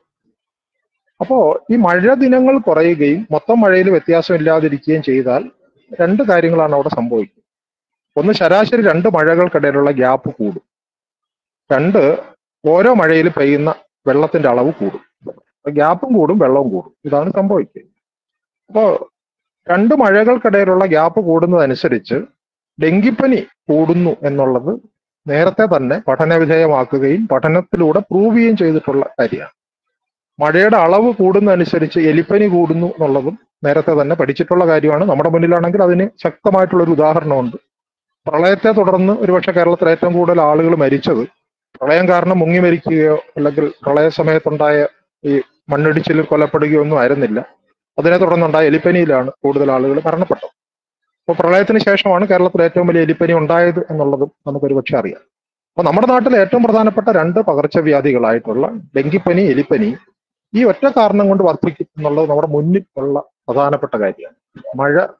മൊത്തം മഴ ദിനങ്ങൾ കുറയുകയും ശരാശരി ഒരു മഴയിൽ പെയ്യുന്ന വെള്ളത്തിന്റെ അളവ് കൂടുകയും ചെയ്തു കഴിഞ്ഞാൽ പകർച്ചവ്യാധികളുടെ കൂട്ടത്തിൽ കേരളം ഇന്ന് അഭിമുഖീകരിക്കുന്ന ഏറ്റവും പ്രധാനപ്പെട്ട 2 പകർച്ചവ്യാധികൾ വർദ്ധിക്കും. നേരത്തെ ജോയ് സാർ പറഞ്ഞതുപോലെ പകർച്ചവ്യാധികൾ മാത്രമല്ല കേരളത്തിന്റെ പ്രശ്നം, പകരാരോഗങ്ങളും വലിയ പ്രശ്നമാണ്.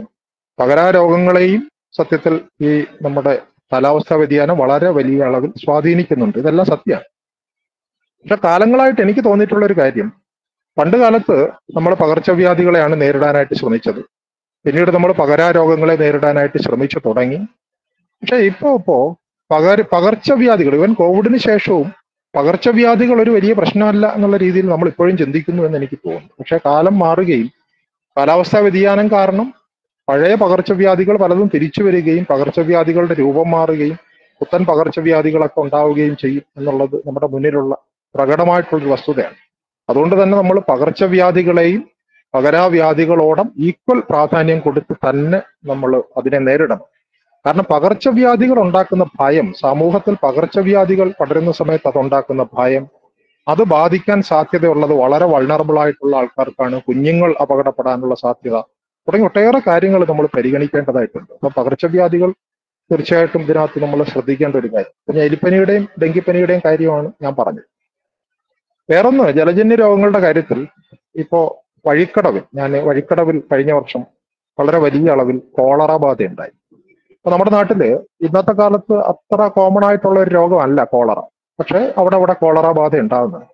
അപ്പൊ കോളറ ബാധയുടെ കാരണം തേടി പോകുമ്പോൾ സ്വാഭാവികമായിട്ടും അവിടെ കൂടെ ഒഴുകുന്ന പുഴ എന്ന് നമുക്ക് പറയാവുന്ന ഒരു ചെറിയ ഒരു അരുവി, അല്ലാന്നുണ്ടെങ്കിൽ ഒരു തോട്, ആ തോടിലുള്ള വെള്ളവും ഈ കോളറയും തമ്മിൽ വളരെ അഭേദ്യമായിട്ടുള്ള ബന്ധം. തോട്ടിലെ വെള്ളത്തിന്റെ അളവ് കുറയും തോറും കോളറ വരാനുള്ള സാധ്യത കൂടും. കാരണം ഉള്ള വെള്ളം മലിനമാകാനുള്ള സാധ്യത വളരെ കൂടുതലാണ്. സ്വാഭാവികമായിട്ടും മഴ കുറയുമ്പോൾ തോട്ടിലെ വെള്ളം കുറയും. അത് മാത്രമല്ല, ഈ തോട്ടിൽ നിന്നും തൊട്ടടുത്തുള്ള കവുങ്ങും തോട്ടത്തിലേക്ക് ഒരു ചാല് കയറിയിരുന്നു. ആ ചാല് തോടിന്റെ സ്വാഭാവികമായിട്ടുള്ള ഒഴുക്കിനേക്കാൾ വലിയ ചാലാണ്. അപ്പൊ വെള്ളം ആദ്യം കവുങ്ങും തോട്ടത്തിലേക്കേ പോവുള്ളൂ, പിന്നീട് മാത്രമേ തോടിന്റെ സാധാരണ പദത്തിലൂടെ ഈ വെള്ളം ഒഴുകുള്ളൂ. അപ്പൊ അതൊരു പ്രധാനപ്പെട്ട കാരണമാണ്. കാരണം ഉള്ള വെള്ളം ഈ തോട്ടിലെ മാലിന്യത്തിനെ ഒഴുക്കി കളയാൻ വേണ്ടിയിട്ടല്ല ഉപയോഗിക്കപ്പെടുന്നത്, അത് കവുങ്ങിന് കൃഷി ആവശ്യത്തിന് വേണ്ടിയിട്ട് ഗതിമാറ്റി വിട്ടിരിക്കും. അപ്പൊ കൃഷിക്ക് വെള്ളം വേണ്ടി വരുന്നത് ഒരുപക്ഷെ അതും ഇപ്പോൾ കൃഷിക്ക് വെള്ളം കിട്ടാതെ വരികയും തൊട്ടടുത്തൂടെ പോകുന്ന പുഴയുടെ ഗതിമാറ്റി നിങ്ങൾ കൃഷിക്ക് വിടുകയും ചെയ്യേണ്ടി വരുന്നതും ഒരു നാട്ടിൽ കോളറ ബാധിക്കുന്നതിന് കാരണമാകുന്നു എന്നുള്ളതിന്റെ ഒരു നേർസാക്ഷ്യം കാണണമെങ്കിൽ വഴിക്കടവിൽ പോയാൽ മതി. മറ്റൊരു പ്രധാനപ്പെട്ട കാര്യം, കഴിഞ്ഞ ഒരു 2-3 വർഷങ്ങളായിട്ട് കേരളത്തിൽ ഏതാണ്ട് എല്ലാ ജില്ലകളിലും പക്ഷികളിൽ പക്ഷിപ്പനി കാണുന്നു. അത് ആലപ്പുഴ ജില്ലയിൽ മാത്രമായിരുന്നത് കഴിഞ്ഞ ഒരു 5 വർഷം എല്ലാ ജില്ലകളിലും പക്ഷിപ്പനിയുണ്ട്. അപ്പോൾ പക്ഷിപ്പനി പ്രധാനമായിട്ട് ദേശാടന പക്ഷികൾ വരുന്നതുമായിട്ടും ദേശാടന പക്ഷികളുമായിട്ട് നമ്മുടെ നാട്ടിലെ പക്ഷികൾ സംവേദിക്കുന്നതുമായിട്ടൊക്കെ വരുന്ന ഒരു പ്രതിഭാസമാണ്. അത് ഒരുപക്ഷെ കോവിഡിന് ശേഷം മനുഷ്യരാശിയെ പിടിച്ചുലയ്ക്കാൻ കഴിയുന്ന ഒരു മഹാമാരിയായി മാറാൻ സാധ്യതയുള്ള ഒരു ഇൻഫ്ലുവൻസ ബാധയാണ് H5N1 എന്ന് പറയുന്ന പക്ഷിപ്പനി. അത് കേരളത്തിലെ എല്ലാ ജില്ലകളിലും ഇപ്പോൾ ഉണ്ട്. അപ്പോൾ നമ്മൾ ദേശാടന പക്ഷികളുടെ വരവ് പ്രധാനമായിട്ട് നോക്കുമ്പോൾ നമ്മുടെ നെൽപ്പാടങ്ങളും അതുപോലുള്ള ജലാശയങ്ങളുമായിട്ട് ബന്ധപ്പെട്ട ഒന്നാണ് നമുക്ക് കാണാനായിട്ട് കഴിയും. അപ്പൊ ജലാശയങ്ങളുടെ അവൈലബിലിറ്റി കുറയുകയും ചില പ്രദേശത്ത് നേരത്തെ ജലാശയങ്ങൾ അല്ലാത്ത സ്ഥലം ജലാശയങ്ങളായിട്ട് മാറുകയും ജലാശയങ്ങളായിരുന്ന സ്ഥലം ജലാശയങ്ങൾ അല്ലാതെയായി മാറുകയും ചെയ്യുന്നത് ഇത്തരത്തിലുള്ള പുറത്തു നിന്നുള്ള അണുബാധ നമ്മുടെ നാട്ടിലെത്തുന്നതിന് കാരണമാകുന്നു എന്നുള്ളത് കാണേണ്ടതായിട്ട് വരും. പിന്നെ ഇപ്പൊ ഷഡ്പഥജന്യ രോഗങ്ങൾ വളരെ പ്രധാനപ്പെട്ട കാര്യമാണ്. അത് കൊതുക് മാത്രമല്ല, മറ്റൊരുപാട് ഷഡ്പഥങ്ങൾ നമ്മുടെ നാട്ടിൽ രോഗം വിതയ്ക്കുന്നുണ്ട്. അതിലേറ്റവും പ്രധാനപ്പെട്ട ഒന്ന് മണലീച്ച എന്ന് പറയുന്ന കാലാസർ അല്ലെ കരിമ്പനി എന്ന് പറയുന്ന രോഗം. അത് നമ്മുടെ നാട്ടിലെ എല്ലാ ജില്ലകളിലും ഇപ്പൊ കാണുന്നുണ്ട്. നഗരപ്രദേശങ്ങളിൽ ഇപ്പൊ വ്യാപകമായിട്ട് മണലീച്ചയുടെ സാന്നിധ്യം കാണുന്നുണ്ട്. ഒരു കാലത്ത് ഗിരിവർഗ മേഖലകളിൽ മാത്രം കണ്ടിരുന്ന മണലീച്ച ഇപ്പോൾ മണലീച്ച കൂടുതലായിട്ട് വളരുന്ന ഒരു സാഹചര്യം കൂടുതൽ ഹ്യൂമിഡിറ്റി ഉള്ള കൂടുതൽ ചൂടുള്ള സാഹചര്യത്തിലാണ്. അപ്പോൾ നമ്മുടെ നഗരപ്രദേശങ്ങളിലേക്ക് അത് വരുന്നു. പേവിഷബാധ കഴിഞ്ഞ കുറെ കാലങ്ങളായിട്ട് നമ്മൾ നോക്കുമ്പോൾ കഴിഞ്ഞ വാക്സിനേറ്റ് എടുത്തിട്ടുള്ള ആളുകളിൽ പോലും പേവിഷബാധ വരുന്ന ഒരു സാഹചര്യമുണ്ട്. അതിന് കാലാവസ്ഥ വ്യതിയാനമായിട്ട് ബന്ധമുണ്ട് എന്നുള്ളതല്ല ഞാൻ പറയുന്നത്. അപ്പോൾ കാലാവസ്ഥ മാറുന്നതനുസരിച്ച് ഇത്തരത്തിലുള്ള മൃഗങ്ങളുടെ ആവാസ വ്യവസ്ഥയിൽ വരുന്ന മാറ്റം, മനുഷ്യൻ ഇത് നേരത്തെ പറഞ്ഞല്ലോ, ചൂട് കൂടുമ്പോൾ മനുഷ്യർക്ക് ഇത്തരത്തിലുള്ള മാനസികമായിട്ടുള്ള ബുദ്ധിമുട്ടുണ്ടാകുന്നത് പോലെ തന്നെ കാലാവസ്ഥ വ്യതിയാനവുമായിട്ട് ബന്ധപ്പെട്ട് ഈ ജീവികളുടെ ഉള്ളിലുള്ള വൈറസുകൾ പുറത്തേക്ക് വമിക്കാനുള്ള സാധ്യതയും ചില ആളുകളൊക്കെ വിരൽ ചൂണ്ടുന്നുണ്ട്. ഇപ്പൊ നിപ്പയൊക്കെ കടന്നു വരുന്ന ഒരു പശ്ചാത്തലത്തിൽ കാലാവസ്ഥാ വ്യതിയാനവും നിപ്പയും തമ്മിൽ എത്രത്തോളം ബന്ധമുണ്ട് തുടങ്ങിയ കാര്യങ്ങൾ നമ്മൾ പഠിക്കേണ്ടതായിട്ടുണ്ട്. കാശനൂർ ഫോറസ്റ്റ് ഡിസീസ് അല്ലെങ്കിൽ കുരങ്ങുപനി എന്ന് പറഞ്ഞിട്ട് ഒരു രോഗം, അത് നേരത്തെ നമ്മൾ സാധാരണ ടെക്സ്റ്റ് ബുക്കിലൊക്കെ പറഞ്ഞിരുന്നത് അത് കർണാടകയിലെ ഷിമോഗ ജില്ലയിൽ മാത്രം കാണപ്പെടുന്ന ഒരു പനിയാണ് എന്നുള്ളതാണ്. അത് കഴിഞ്ഞ ഒരു 5-6 വർഷമായിട്ട് സ്ഥിരമായിട്ട് നമ്മുടെ വയനാട്. അപ്പൊ നമ്മൾ കേരളത്തിനെ പറ്റി പറയുമ്പോൾ കേരളത്തിന്റെ ഒരു ബയോഡൈവേഴ്സിറ്റി വളരെ പ്രധാനപ്പെട്ട കാര്യമാണ്. കാരണം കാലാവസ്ഥാ വ്യതിയാനം ഉണ്ടാകുമ്പോൾ ആ വ്യതിയാനത്തിന് കാരണമായിട്ടുള്ള ശക്തികളെ നിയന്ത്രിക്കാൻ നമുക്ക് കഴിയില്ല. കാരണം കാലാവസ്ഥാ വ്യതിയാനം അതിനെ കോൺട്രിബ്യൂട്ട് ചെയ്യുന്നത്, കാലാവസ്ഥാ വ്യതിയാനം ഉണ്ടാക്കുന്ന ഫോഴ്സസിൽ കേരളത്തിന് കാര്യമായിട്ടുള്ളൊരു പങ്കുണ്ടെന്ന് ഞാൻ കരുതുന്നില്ല. നമുക്കൊരുപക്ഷെ ഒരു ടോക്കൺ എന്നുള്ള നിലയിൽ ഇലക്ട്രിക് കാറുകൾ യൂസ് ചെയ്യുകയും ഇത്തരത്തിലുള്ള മലിന വസ്തുക്കൾ കത്തിക്കാതിരിക്കുകയൊക്കെ ചെയ്യാം, അല്ലെ വനനശീകരണം തടയാം എന്നുള്ളതിനപ്പുറത്ത് ലോകമെമ്പാടുമുള്ള കാലാവസ്ഥാ വ്യതിയാനത്തിൽ കേരളത്തിന് വളരെ വലിയൊരു പങ്കുണ്ട് എന്ന് ഞാൻ വിചാരിക്കുന്നില്ല. അതേസമയം കാലാവസ്ഥാ വ്യതിയാനം കാരണം ഉണ്ടാകുന്ന പ്രശ്നങ്ങൾ ഏറ്റവും കൂടുതൽ അഭിമുഖീകരിക്കാൻ സാധ്യതയുള്ള, പ്രത്യേകിച്ച് ആരോഗ്യ പ്രശ്നങ്ങൾ ഏറ്റവും അധികം അഭിമുഖീകരിക്കാൻ സാധ്യതയുള്ള ഒരു സമൂഹമാണ് നമ്മുടേത് എന്നുള്ളത്. നമ്മുടെ ബയോഡൈവേഴ്സിറ്റിയും നമ്മുടെ ക്ലൈമറ്റും ഇത്രയധികം റെയിൻഫോളും, അതായത് മഴവെള്ളം വളരെ കൂടിയാൽ, നേരത്തെ ജോയ് സാർ വൾണറബിലിറ്റിയുടെ കാര്യം പറഞ്ഞു, പുഴയോരത്തും കടലോരത്തും, കേരളത്തിന്റെ കടലോരത്താണ് കേരളത്തിന്റെ ഏറ്റവും കൂടുതൽ ആളുകൾ താമസിക്കുന്നത്. കേരളത്തിലെ ഏറ്റവും പോപ്പുലേഷൻ ഡെൻസിറ്റി ഉള്ളത് കടലിനോട് ചേർന്നിട്ടുള്ള പ്രദേശത്താണ്. അപ്പോൾ അവിടെ ഒരു വളരെ വൾണറബിൾ ആയിട്ടുള്ള ഒരു പോപ്പുലേഷനാണ്. അത് കോവിഡിന്റെ സമയത്തൊക്കെ നമുക്ക് മനസ്സിലായതാണ്. പിന്നെ ചൂട് കൂടുന്ന സമയത്ത് വനങ്ങളും മറ്റ് സാധനങ്ങളും ഒക്കെ കത്താനുള്ള സാധ്യതയെ പറ്റി നേരത്തെ ബിജു സാർ പറഞ്ഞു. ഈ കത്താനുള്ള സാധ്യതയിൽ വനങ്ങൾ കത്തുന്നു എന്നുള്ളത് ആമസോണിലൊക്കെ കത്തുന്ന കാര്യം നമുക്കറിയാം. നമ്മുടെ വനങ്ങൾ കത്തുന്നുണ്ട്. വനങ്ങൾ മാത്രമല്ല, നമ്മുടെ റബ്ബർ പ്ലാന്റേഷനുകൾ കത്തുന്നുണ്ട്. കൃത്യമായിട്ടുള്ള കണക്കുകൾ കേരള ഡിസാസ്റ്റർ മാനേജ്മെന്റ് അതോറിറ്റിയിൽ ഞാൻ ഉള്ള സമയത്ത് തീപിടുത്തത്തിന്റെ നിരക്ക് വളരെയധികം വർദ്ധിക്കുന്നു. തീപിടുത്തത്തിൽ പൊള്ളുന്ന ആളുകൾ, പൊള്ളലേറ്റ് മരിക്കുന്ന ആളുകൾ, നേരിട്ട് അപകടപ്പെടുന്നവർ മാത്രമല്ല, തീപിടുത്തത്തിന്റെ ഭാഗമായിട്ടുണ്ടാകുന്ന എയർ പൊല്യൂഷൻ. അപ്പൊ തീപിടുത്തത്തിന്റെ ഭാഗമായിട്ടുണ്ടാകുന്ന എയർ പൊല്യൂഷൻ, ഇപ്പോ നമ്മളിപ്പോ ഏറ്റവും അവസാനത്ത് നമ്മുടെ ഒരു ഉദാഹരണം ബ്രഹ്മപുരത്ത് ഉണ്ടായ ഫയറാണ്. ബ്രഹ്മപുരത്തുള്ള ഫയർ പോലെ തന്നെ നമ്മുടെ വേസ്റ്റ് കത്താനുള്ള സാധ്യതയുണ്ട്. ഏറ്റവും അധികം കത്താൻ സാധ്യതയുള്ളത് നമ്മുടെ വേസ്റ്റ് കൂമ്പാരങ്ങളാണ്. എവിടെയെങ്കിലുമൊക്കെ വേസ്റ്റ് കൊണ്ടിട്ട് കഴിഞ്ഞാൽ അത് കത്താനുള്ള സാധ്യതയുണ്ട് എന്നുള്ള കാര്യം നമുക്ക് എല്ലാവർക്കും അറിയാം. കാരണം വേസ്റ്റിന്റെ ഉള്ളിലുള്ള ഓർഗാനിക് മെറ്റീരിയൽസ് ഡീക്കേഡ് ആകുമ്പോൾ അതൊരു എക്സോതെർമിക് റിയാക്ഷൻ ആണ്. ചൂട് വളരെയധികം കൂടും. അതിന്റെ കൂട്ടത്തിൽ വെളിയിൽ നിന്നുള്ള ചൂടും കൂടെ ആകുമ്പോൾ വേസ്റ്റുകൾ കത്തും. ഈ വേസ്റ്റിനകത്ത് കാലങ്ങളായിട്ട് കിടക്കുന്ന ക്ലോറിനേറ്റഡ് പ്ലാസ്റ്റിക്കുകൾ ഉണ്ടാവും. പ്ലാസ്റ്റിക് കത്തുമ്പോൾ ഡയോക്സൈൻസ് ഉണ്ടാവും. അപ്പം ബ്രഹ്മപുരത്തെ കാര്യത്തിൽ, ബ്രഹ്മപുരത്ത് ആ പ്ലാന്റിൽ തീപിടിച്ചപ്പോൾ ഏതാണ്ട് 30,000-ഓളം ആളുകളാണ് എറണാകുളത്തെ വിവിധ ആശുപത്രികളിൽ ഇതുമായിട്ട് ബന്ധപ്പെട്ട ചികിത്സയ്ക്കെത്തിയത്. ആ ചികിത്സയ്ക്കെത്തിയതിൽ ഏറ്റവും പ്രധാനപ്പെട്ട കാരണം ആൾക്കാർക്ക് ചുമയും കണ്ണരിച്ചിലും അതുപോലെയുള്ള കാര്യങ്ങളാണെങ്കിലും മൂന്നാമത്തെ കാരണം മാനസികമായിട്ടുള്ള പ്രശ്നമാണ്. ഭയം. ഇത് കാരണം എന്തെങ്കിലും പറ്റുമോ, ഞാൻ ഈ പുക ശ്വസിച്ചുകൊണ്ടാണ് കഴിഞ്ഞ കുറെ ദിവസങ്ങളായിട്ട് ജീവിക്കുന്നത്, അപ്പൊ അത് കാരണമുള്ള ഭയം. 2 മരണങ്ങൾ ഇൻഡയറക്ട്ലി ബ്രഹ്മപുരമായിട്ട് ബന്ധപ്പെട്ട അവിടെ ഉണ്ടായിട്ടുണ്ട്. സൺറൈസ് ഹോസ്പിറ്റലിലെ ഒരാൾ മരിച്ചത് ശ്വാസം മുട്ടൽ കാരണമാണ്. പക്ഷെ അയാൾക്ക് വളരെ തീവ്രമായിട്ടുള്ള മറ്റു രോഗങ്ങൾ ഉണ്ടായിരുന്നു. ഒരുപക്ഷെ ബ്രഹ്മപുരം പ്ലാന്റ് കത്തിയില്ലായിരുന്നെങ്കിൽ ആ മനുഷ്യൻ കുറച്ച് ദിവസങ്ങളൂടെങ്കിലും ജീവിച്ചിരുന്നേനെ. അപ്പൊ ഇത്തരത്തിലുള്ള പ്രശ്നങ്ങൾ അടിക്കടി ഉണ്ടാകാനുള്ള സാധ്യതയുണ്ട്. അപ്പൊ ഈ അടുത്ത കാലത്ത് നടന്നിട്ടുള്ള ഗവേഷണങ്ങൾ കാണിക്കുന്നത് ഹൃദ്രോഗത്തിനുള്ള അല്ലെ ഹാർട്ട് അറ്റാക്ക് അല്ലെ മയോകാർഡിയൽ ഇൻഫാക്ഷനുള്ള ഏറ്റവും പ്രധാനപ്പെട്ട ഒരു കാരണം എയർ പൊല്യൂഷൻ ആണ് എന്നുള്ളതാണ്. പ്രത്യേകിച്ച് ഓട്ടോമൊബൈൽസിൽ നിന്നൊക്കെ ഉള്ള എയർ പൊല്യൂഷൻ ആണ് എന്നുള്ളതാണ്. അപ്പൊ എയർ പൊല്യൂഷൻ വർദ്ധിക്കുന്നു എന്നുള്ളത് ഹൃദ്രോഗത്തിന്റെ നിരക്ക് വളരെയധികം വർദ്ധിപ്പിക്കും എന്ന് മാത്രമല്ല, വൾണറബിലിറ്റി നമ്മൾ നോക്കുമ്പോൾ കേരളത്തിനെ സംബന്ധിച്ചിടത്തോളം നമ്മൾ കാണേണ്ട ഏറ്റവും പ്രധാനപ്പെട്ട മറ്റൊരു വൾണറബിലിറ്റി ഈ വർദ്ധിച്ചു വരുന്ന പ്രായാധിക്യമുള്ളവരുടെയും കിടപ്പ് രോഗികളുടെയൊക്കെ എണ്ണമാണ്. പ്രത്യേകിച്ചും ചൂട് കൂടുന്നതനുസരിച്ച്, ചൂട് കൂടുമ്പോൾ നമ്മൾക്ക് സൂര്യാഘാതം എന്ന് പറയുമ്പോൾ നമ്മൾ ചിന്തിക്കുന്നത് വെയിലത്ത് നിന്ന് പണിയെടുക്കുന്ന ഒരാളുടെ ദേഹം പൊള്ളുന്നതോ അല്ലെങ്കിൽ അയാൾക്ക് ബോധക്ഷയം വരുന്നതോ ആണ്. അത് മാത്രമല്ല, വീട്ടിനുള്ളിൽ കഴിയുന്ന ഒരുപക്ഷെ വൾണറബിൾ ആയിട്ടുള്ള, ചൂടിനോട് വളരെ വൾണറബിൾ ആയിട്ടുള്ള ആളുകളുടെ ശരീരത്തിലുള്ള ഇലക്ട്രോലൈറ്റ് ബാലൻസ് ഈ ചൂടിന്റെ സമയത്ത് വ്യത്യാസപ്പെടുകയും അത്തരത്തിലുള്ള സാധ്യതയുള്ള ആളുകളുടെ ശതമാനം കേരളത്തിൽ വർദ്ധിച്ചു വരുന്ന ഒരു സാഹചര്യത്തിൽ ഒരുപക്ഷെ നമ്മൾ പോലും അറിയാതെ നമ്മുടെ വീട്ടിലിരിക്കുന്ന നമ്മുടെ മുത്തശ്ശനെയും മുത്തശ്ശിയും ഒക്കെ കാലാവസ്ഥാ വ്യതിയാനം കൊണ്ടുപോവുകയും ചെയ്യാനുള്ള സാധ്യതയുണ്ട്. അപ്പൊ ഞാനിത് പറയുമ്പോഴും ഞാൻ ആദ്യം പറഞ്ഞ കാര്യത്തിലേക്ക് തിരിച്ചു വരുന്നു.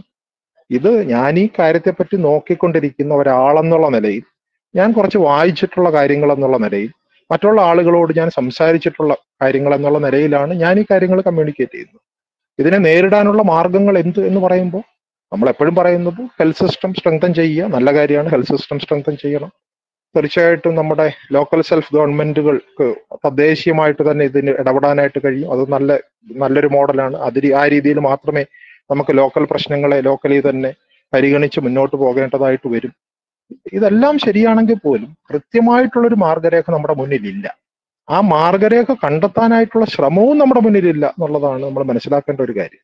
അപ്പൊ അത് നമ്മൾ ഗൗരവമായിട്ട് പഠിക്കുകയും അത് എന്താണ് ചെയ്യേണ്ടത് എന്നുള്ള കാര്യം ചിന്തിക്കുകയും വേണം. തീർച്ചയായിട്ടും ഇതിൽ ഇടപെടാൻ കഴിയുന്ന വളരെ വലിയൊരു ഫോഴ്സിനെ നമുക്ക് തദ്ദേശീയമായിട്ട് തന്നെ ഒരുക്കി നിർത്താനായിട്ട് കഴിയും. ലഭ്യമായിട്ടുള്ള വിവരങ്ങൾ അവർക്ക് കൈമാറാനായിട്ട് കഴിയും. ലഭ്യമായ വിവരങ്ങൾ ഉപയോഗിച്ച് അവർക്ക് ആക്ട് ചെയ്യാനായിട്ട് കഴിയും. അത് ഒക്കെ ശരിയാണെങ്കിൽ പോലും ഈ വിവരങ്ങൾ, തദ്ദേശീയമായിട്ടുള്ള സയന്റിഫിക് ആയിട്ടുള്ള വിവരങ്ങൾ ശേഖരിക്കുമ്പോൾ എന്ന് വെച്ച് കഴിഞ്ഞാൽ എന്താണ് പ്രശ്നം എന്നുള്ളത് മാത്രമല്ല, എങ്ങനെ പ്രശ്നത്തിനെ പരിഹരിക്കാം എന്നുള്ളതിനുള്ള ഒരു വിവരശേഖരണം കൂടി നടത്തണം. തീർച്ചയായിട്ടും അത് വളരെ സ്ട്രഗ്ലിംഗ് ആണ്, അത്ര എളുപ്പമല്ല. പ്രത്യേകിച്ചും നമ്മൾക്ക് ഒരു വളരെ കാര്യമായിട്ടുള്ള ഒരു റിസോഴ്സ് കൺസ്ട്രെയിന്റ് ഉണ്ട്. പ്രത്യേകിച്ച് ആരോഗ്യത്തിന്റെ മേഖലയിൽ പണം ആശുപത്രികളുടെ ഉന്നമനത്തിന് വേണ്ടി മാത്രമാണ് പലപ്പോഴും നമ്മൾ ഉപയോഗിക്കുന്നത് നേരിട്ട്. ഒരുപക്ഷെ തദ്ദേശ സ്വയംഭരണ സംവിധാനങ്ങൾ വഴി അല്ലാതെ പബ്ലിക് ഹെൽത്തിലൊക്കെ കുറച്ച് പണം എത്തുന്നുണ്ടാവും. പണത്തിന്റെ ലഭ്യതക്കുറവ് നമുക്കുണ്ട്. അത്തരത്തിൽ ഒരുപാട് പ്രശ്നങ്ങൾ നമുക്കുണ്ട്. പക്ഷെ ഞാൻ കാണുന്നത് ഇത് വലിയൊരു പ്രോബ്ലമാണ്. പക്ഷെ എത്രത്തോളം വലിയ പ്രശ്നമാണ് ഇത്, എങ്ങനെയൊക്കെയാണ് ഇത് വരുന്നത്, ഇതിനെ എങ്ങനെ പരിഹരിക്കാം തുടങ്ങിയ കാര്യങ്ങളിൽ നമ്മൾ ഇപ്പോഴും വലിയ അളവിൽ ഇരുട്ടിൽ തപ്പുകയാണ് എന്നാണ് എനിക്ക് തോന്നിയിട്ടുള്ളത്. അപ്പോ തൽക്കാലം ഞാൻ അവസാനിപ്പിക്കുന്നു. നന്ദി.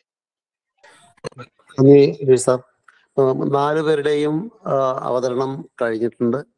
ഇനി നമുക്ക് ഇതിൽ പൊതുവായിട്ടുള്ള കൂട്ടിച്ചേർക്കലുകൾ, സംശയ നിവാരണം, ചർച്ച സമയത്തിൻ്റെ ഒരു പരിമിതി ഉൾക്കൊണ്ടുകൊണ്ട് നമ്മൾ ഓഡിയൻസ് വളരെ കൂടുതലില്ലാത്തതുകൊണ്ട് കുറഞ്ഞ സമയം എടുത്തിട്ട് പങ്കെടുക്കാൻ താല്പര്യമുള്ളവരെ ക്ഷണിക്കണം. എനിക്കൊന്ന് പുരുഷോത്തമ സാറ് പോയിട്ടുണ്ടാവില്ല, സാറെ തുടങ്ങി വെക്കാൻ വേണ്ടി ക്ഷണിക്കുന്നു. CP ഞാൻ കേൾക്കുന്നുണ്ട്. CP ഞാനും വർക്ക് ചെയ്യുമ്പോൾ പോകേണ്ടതുണ്ട്. അപ്പൊ ഞാനൊന്ന് എല്ലാവരുടെയും അവതരണത്തിന്റെ വളരെ പ്രഗത്ഭരായിട്ടുള്ള 4 ആൾക്കാരുടെ അവതരണങ്ങൾ നമ്മൾ കേട്ടു. അപ്പൊ എനിക്ക് പറയാനുള്ളത്, എനിക്ക് തോന്നുന്നു പല ഇടങ്ങളിലും അർബൻ എന്നുള്ള ഒരു കാര്യത്തിനെ പറ്റി നമ്മൾ പറഞ്ഞു. നമ്മള് ഇപ്പൊ പലപ്പോഴും പഠിച്ചിട്ടില്ലാത്ത ഒരു കാര്യം, നമ്മൾ കെട്ടിടങ്ങൾ 20 നിലയും അതിൽ മേലെയുള്ള കെട്ടിടങ്ങളിലുള്ള ഒരുപാട് പട്ടണങ്ങളൊക്കെ വരുമ്പോൾ അവിടെ മേലെ നിലകളിൽ താമസിക്കുന്ന ആളുകളുടെ ആരോഗ്യത്തെ അത് ഏത് തരത്തിലാണ് ബാധിച്ചിരിക്കുന്നത്? അത് നല്ല രീതിയിൽ ആയിരിക്കുമോ? ഈ പറഞ്ഞ മാതിരി ഈ എയർ പൊല്യൂഷന്റെ കാര്യം മേലേക്ക് പോകുമ്പോൾ കുറയാൻ സാധ്യതയുണ്ട്, പക്ഷെ കുറച്ചൊരു ഹൈപ്പോക്സിയന്റെ എൻവയൺമെന്റ് സാധ്യതയുണ്ടോ? ക്രോണിക് ലങ് ഡിസീസ് ഉള്ള ആളുകളുടെ ആരോഗ്യത്തിന്റെ എങ്ങനെയാണെന്നുള്ളൊരു പഠനത്തിന്റെ ആവശ്യമുണ്ട്. ഇനി ആളുകൾ അങ്ങോട്ട് പോകുമ്പോൾ അർബനൈസേഷൻ്റെ അകത്ത് കൂടുതൽ വലിയ വലിയ ഫ്ലാറ്റുകളൊക്കെ വരുമ്പോൾ അവിടെ മേലേക്കുന്ന ആൾക്കാരുടെ ആരോഗ്യത്തെ പോസിറ്റീവായിട്ടാണോ നെഗറ്റീവായിട്ടോ ബാധിച്ചിട്ടില്ല എന്നുള്ള ഒരു പഠനത്തിന്റെ ആവശ്യമുണ്ടെന്ന് എനിക്ക് തോന്നുന്നു.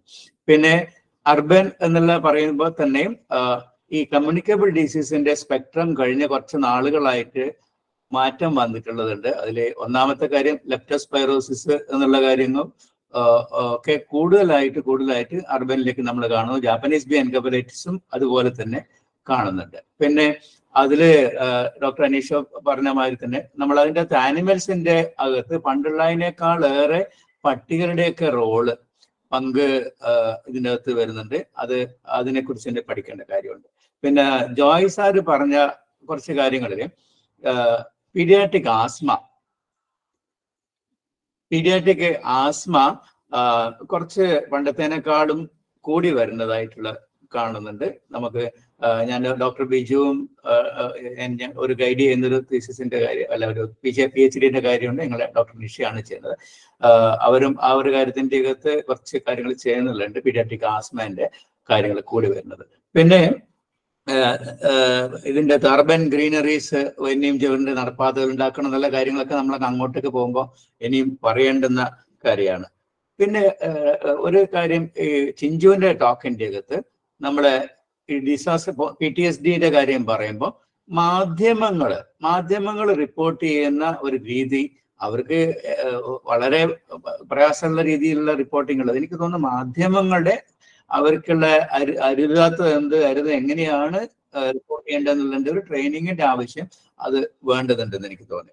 പിന്നെ ചിഞ്ചു അവസാനം ചൂണ്ടിക്കാണിച്ച കാര്യം എനിക്ക് തോന്നുന്നു സൈക്കോളജിക്കൽ ഫസ്റ്റ് എയ്ഡ്, ആ ഒരു കാര്യം ഇക്കുറി തന്നെ ഇപ്പൊ നമ്മള് രാധാകൃഷ്ണനാണ് ഇപ്രാവശ്യം ഫസ്റ്റ് എയ്ഡും മറ്റൊക്കെ ചെയ്യുന്നത്. അതോടൊപ്പം ഇതും കൂടി നമ്മൾ ഉൾപ്പെടുത്തണം എന്ന് എനിക്ക് തോന്നി. പിന്നെ ജോയ് സാറ് പറഞ്ഞിരിക്കുന്ന ഒരു സ്റ്റഡി SIT ഹോസ്പിറ്റലിലൊക്കെ ഉള്ള newborn ബേബീസിന്റെ birth wait, maturity, prematurity ഉള്ള കാര്യം. അപ്പോൾ അതിന്റെ ഈ റീസെന്റ് ആയിട്ടുള്ള കേരളത്തിലെ പൊതുവായുള്ള ട്രെൻഡ് വെയിറ്റ് കുറയുന്നതായിട്ടുള്ളതാണ്. രാമൻകുട്ടി സാറിന്റെ ഒരു പഠനം ഒരു 10-15 വർഷം മുമ്പേ ഉള്ളത് പഠനം ഉണ്ടായിരുന്നു. അപ്പോൾ ലോ ബർത്ത് വെയിറ്റിന്റെ കാര്യം പറഞ്ഞത്. അപ്പൊ ഇപ്പൊ എങ്ങനെയാണ് നമ്മളെ ബർത്ത് വെയിറ്റിന്റെ പാറ്റേൺ, കോവിഡിന് ശേഷം ബർത്ത് വെയിറ്റിൽ പ്രിമച്യൂരിറ്റിന്റെ കാര്യം കൂടുതലുണ്ടെന്ന് പറഞ്ഞു, അതും കൂടിയിട്ടാണോ വരുന്നത് എന്നുള്ള കാര്യം. നമ്മൾ പഠിക്കാത്ത ഒരു കാര്യം, സിക്ക വൈറസ് സർവൈലൻസേ ഇല്ല. സിക്ക വൈറസ് ന്യൂസ് വാല്യൂ ഉള്ള സമയത്ത് മാത്രം ഉണ്ടാവും. പിന്നെ ഇവിടെ സിക്ക വൈറസ് ഉണ്ട്. ഇപ്പൊ ഫീവേഴ്സ് റാഷ് സർവൈലൻസ് ഉണ്ടെങ്കിലും അതിന്റെ അകത്തൊന്നും സിക്കനെ പറ്റി ടെസ്റ്റ് ചെയ്യുന്നില്ല. സിക്ക കഞ്ചനറ്റൽ മാൽഫോർമേഷൻ ഇല്ലാത്ത സിക്കയാണ് നമ്മുടെ അടുത്ത് ഉള്ളതെന്നാണ് ധാരണയില്ല. പക്ഷെ എങ്കിലും അതങ്ങനെ മുഴുവനങ്ങ് വിശ്വസിക്കാൻ പറ്റട്ടെ. ബ്രസീലുള്ള പോലെ ഉള്ള സ്ട്രെയിൻ അല്ല, ഇവിടെ വേറെ സ്ട്രെയിൻ ആണെന്ന് പറയുന്നുണ്ടെങ്കിലും there is A possibility of malformation. അത് ഈ പറഞ്ഞ മതി ബ്രെയിനിനെ തന്നെ അല്ല മറ്റിടങ്ങളിൽ ബാധിച്ചിട്ടും അതിന്റെ ഇൻഫ്ലുവൻസ് ഓൺ ദി ബേബീസ് എങ്ങനെയാണെന്നുള്ള കാര്യത്തിൽ ഒരു പഠനത്തിന്റെ ആവശ്യമുള്ളതുണ്ട്. പിന്നെ ഈ പോസ്റ്റ് ട്രോമാറ്റിക് സ്ട്രെസ് ഡിസോർഡറിന്റെ കാര്യം, നമ്മൾ ഒരു ഇത്തരത്തിലുള്ള ഒരു കാര്യങ്ങൾ ഉണ്ടാകുമ്പോൾ ഫ്ലഡൊക്കെ ഉണ്ടാകുമ്പോൾ നമ്മൾ പെട്ടെന്ന് സ്കൂളുകളിലേക്കാണ് മാറ്റുന്നത്. അപ്പം അത്തരത്തിലുള്ള സംവിധാനങ്ങളിൽ എത്രമാത്രം പിന്നെ സീനിയർ സിറ്റിസനെയും കുട്ടികളുടെയൊക്കെ അവരുടെ സൈക്കോളജികളെ ബാധിക്കുന്നു എന്നുള്ള രീതിയിൽ ഒരു ഇത്തരത്തിലുള്ള ഡിസാസ്റ്റർ വരുമ്പോൾ ഉള്ള ഒരു മാറ്റം വരുത്തുന്ന എവിടെയാണോ അത്തരത്തിലുള്ള ഒരു കാര്യങ്ങളുടെ എങ്ങനെ ഏത് രീതിയിലായിരിക്കണം എന്ന് നോക്കണമെന്ന് എനിക്ക് തോന്നുന്നത്. പിന്നെ റിവേഴ്സ് സൂണോസിസ് നമ്മളിപ്പം പറഞ്ഞു, ആനിമൽസിന്റെ അകത്ത് നിന്ന് സൂണോട്ടിക്സ് കാര്യങ്ങൾ പറയുന്നു. പക്ഷെ നമ്മൾ കുറെ കൂടുതൽ ഇപ്പം പണ്ടില്ലാത്ത വിധത്തിലുള്ള പെറ്റ ആനിമൽസിനെയൊക്കെ നമ്മൾ കൈകാര്യമൊക്കെ ചെയ്യുന്നു.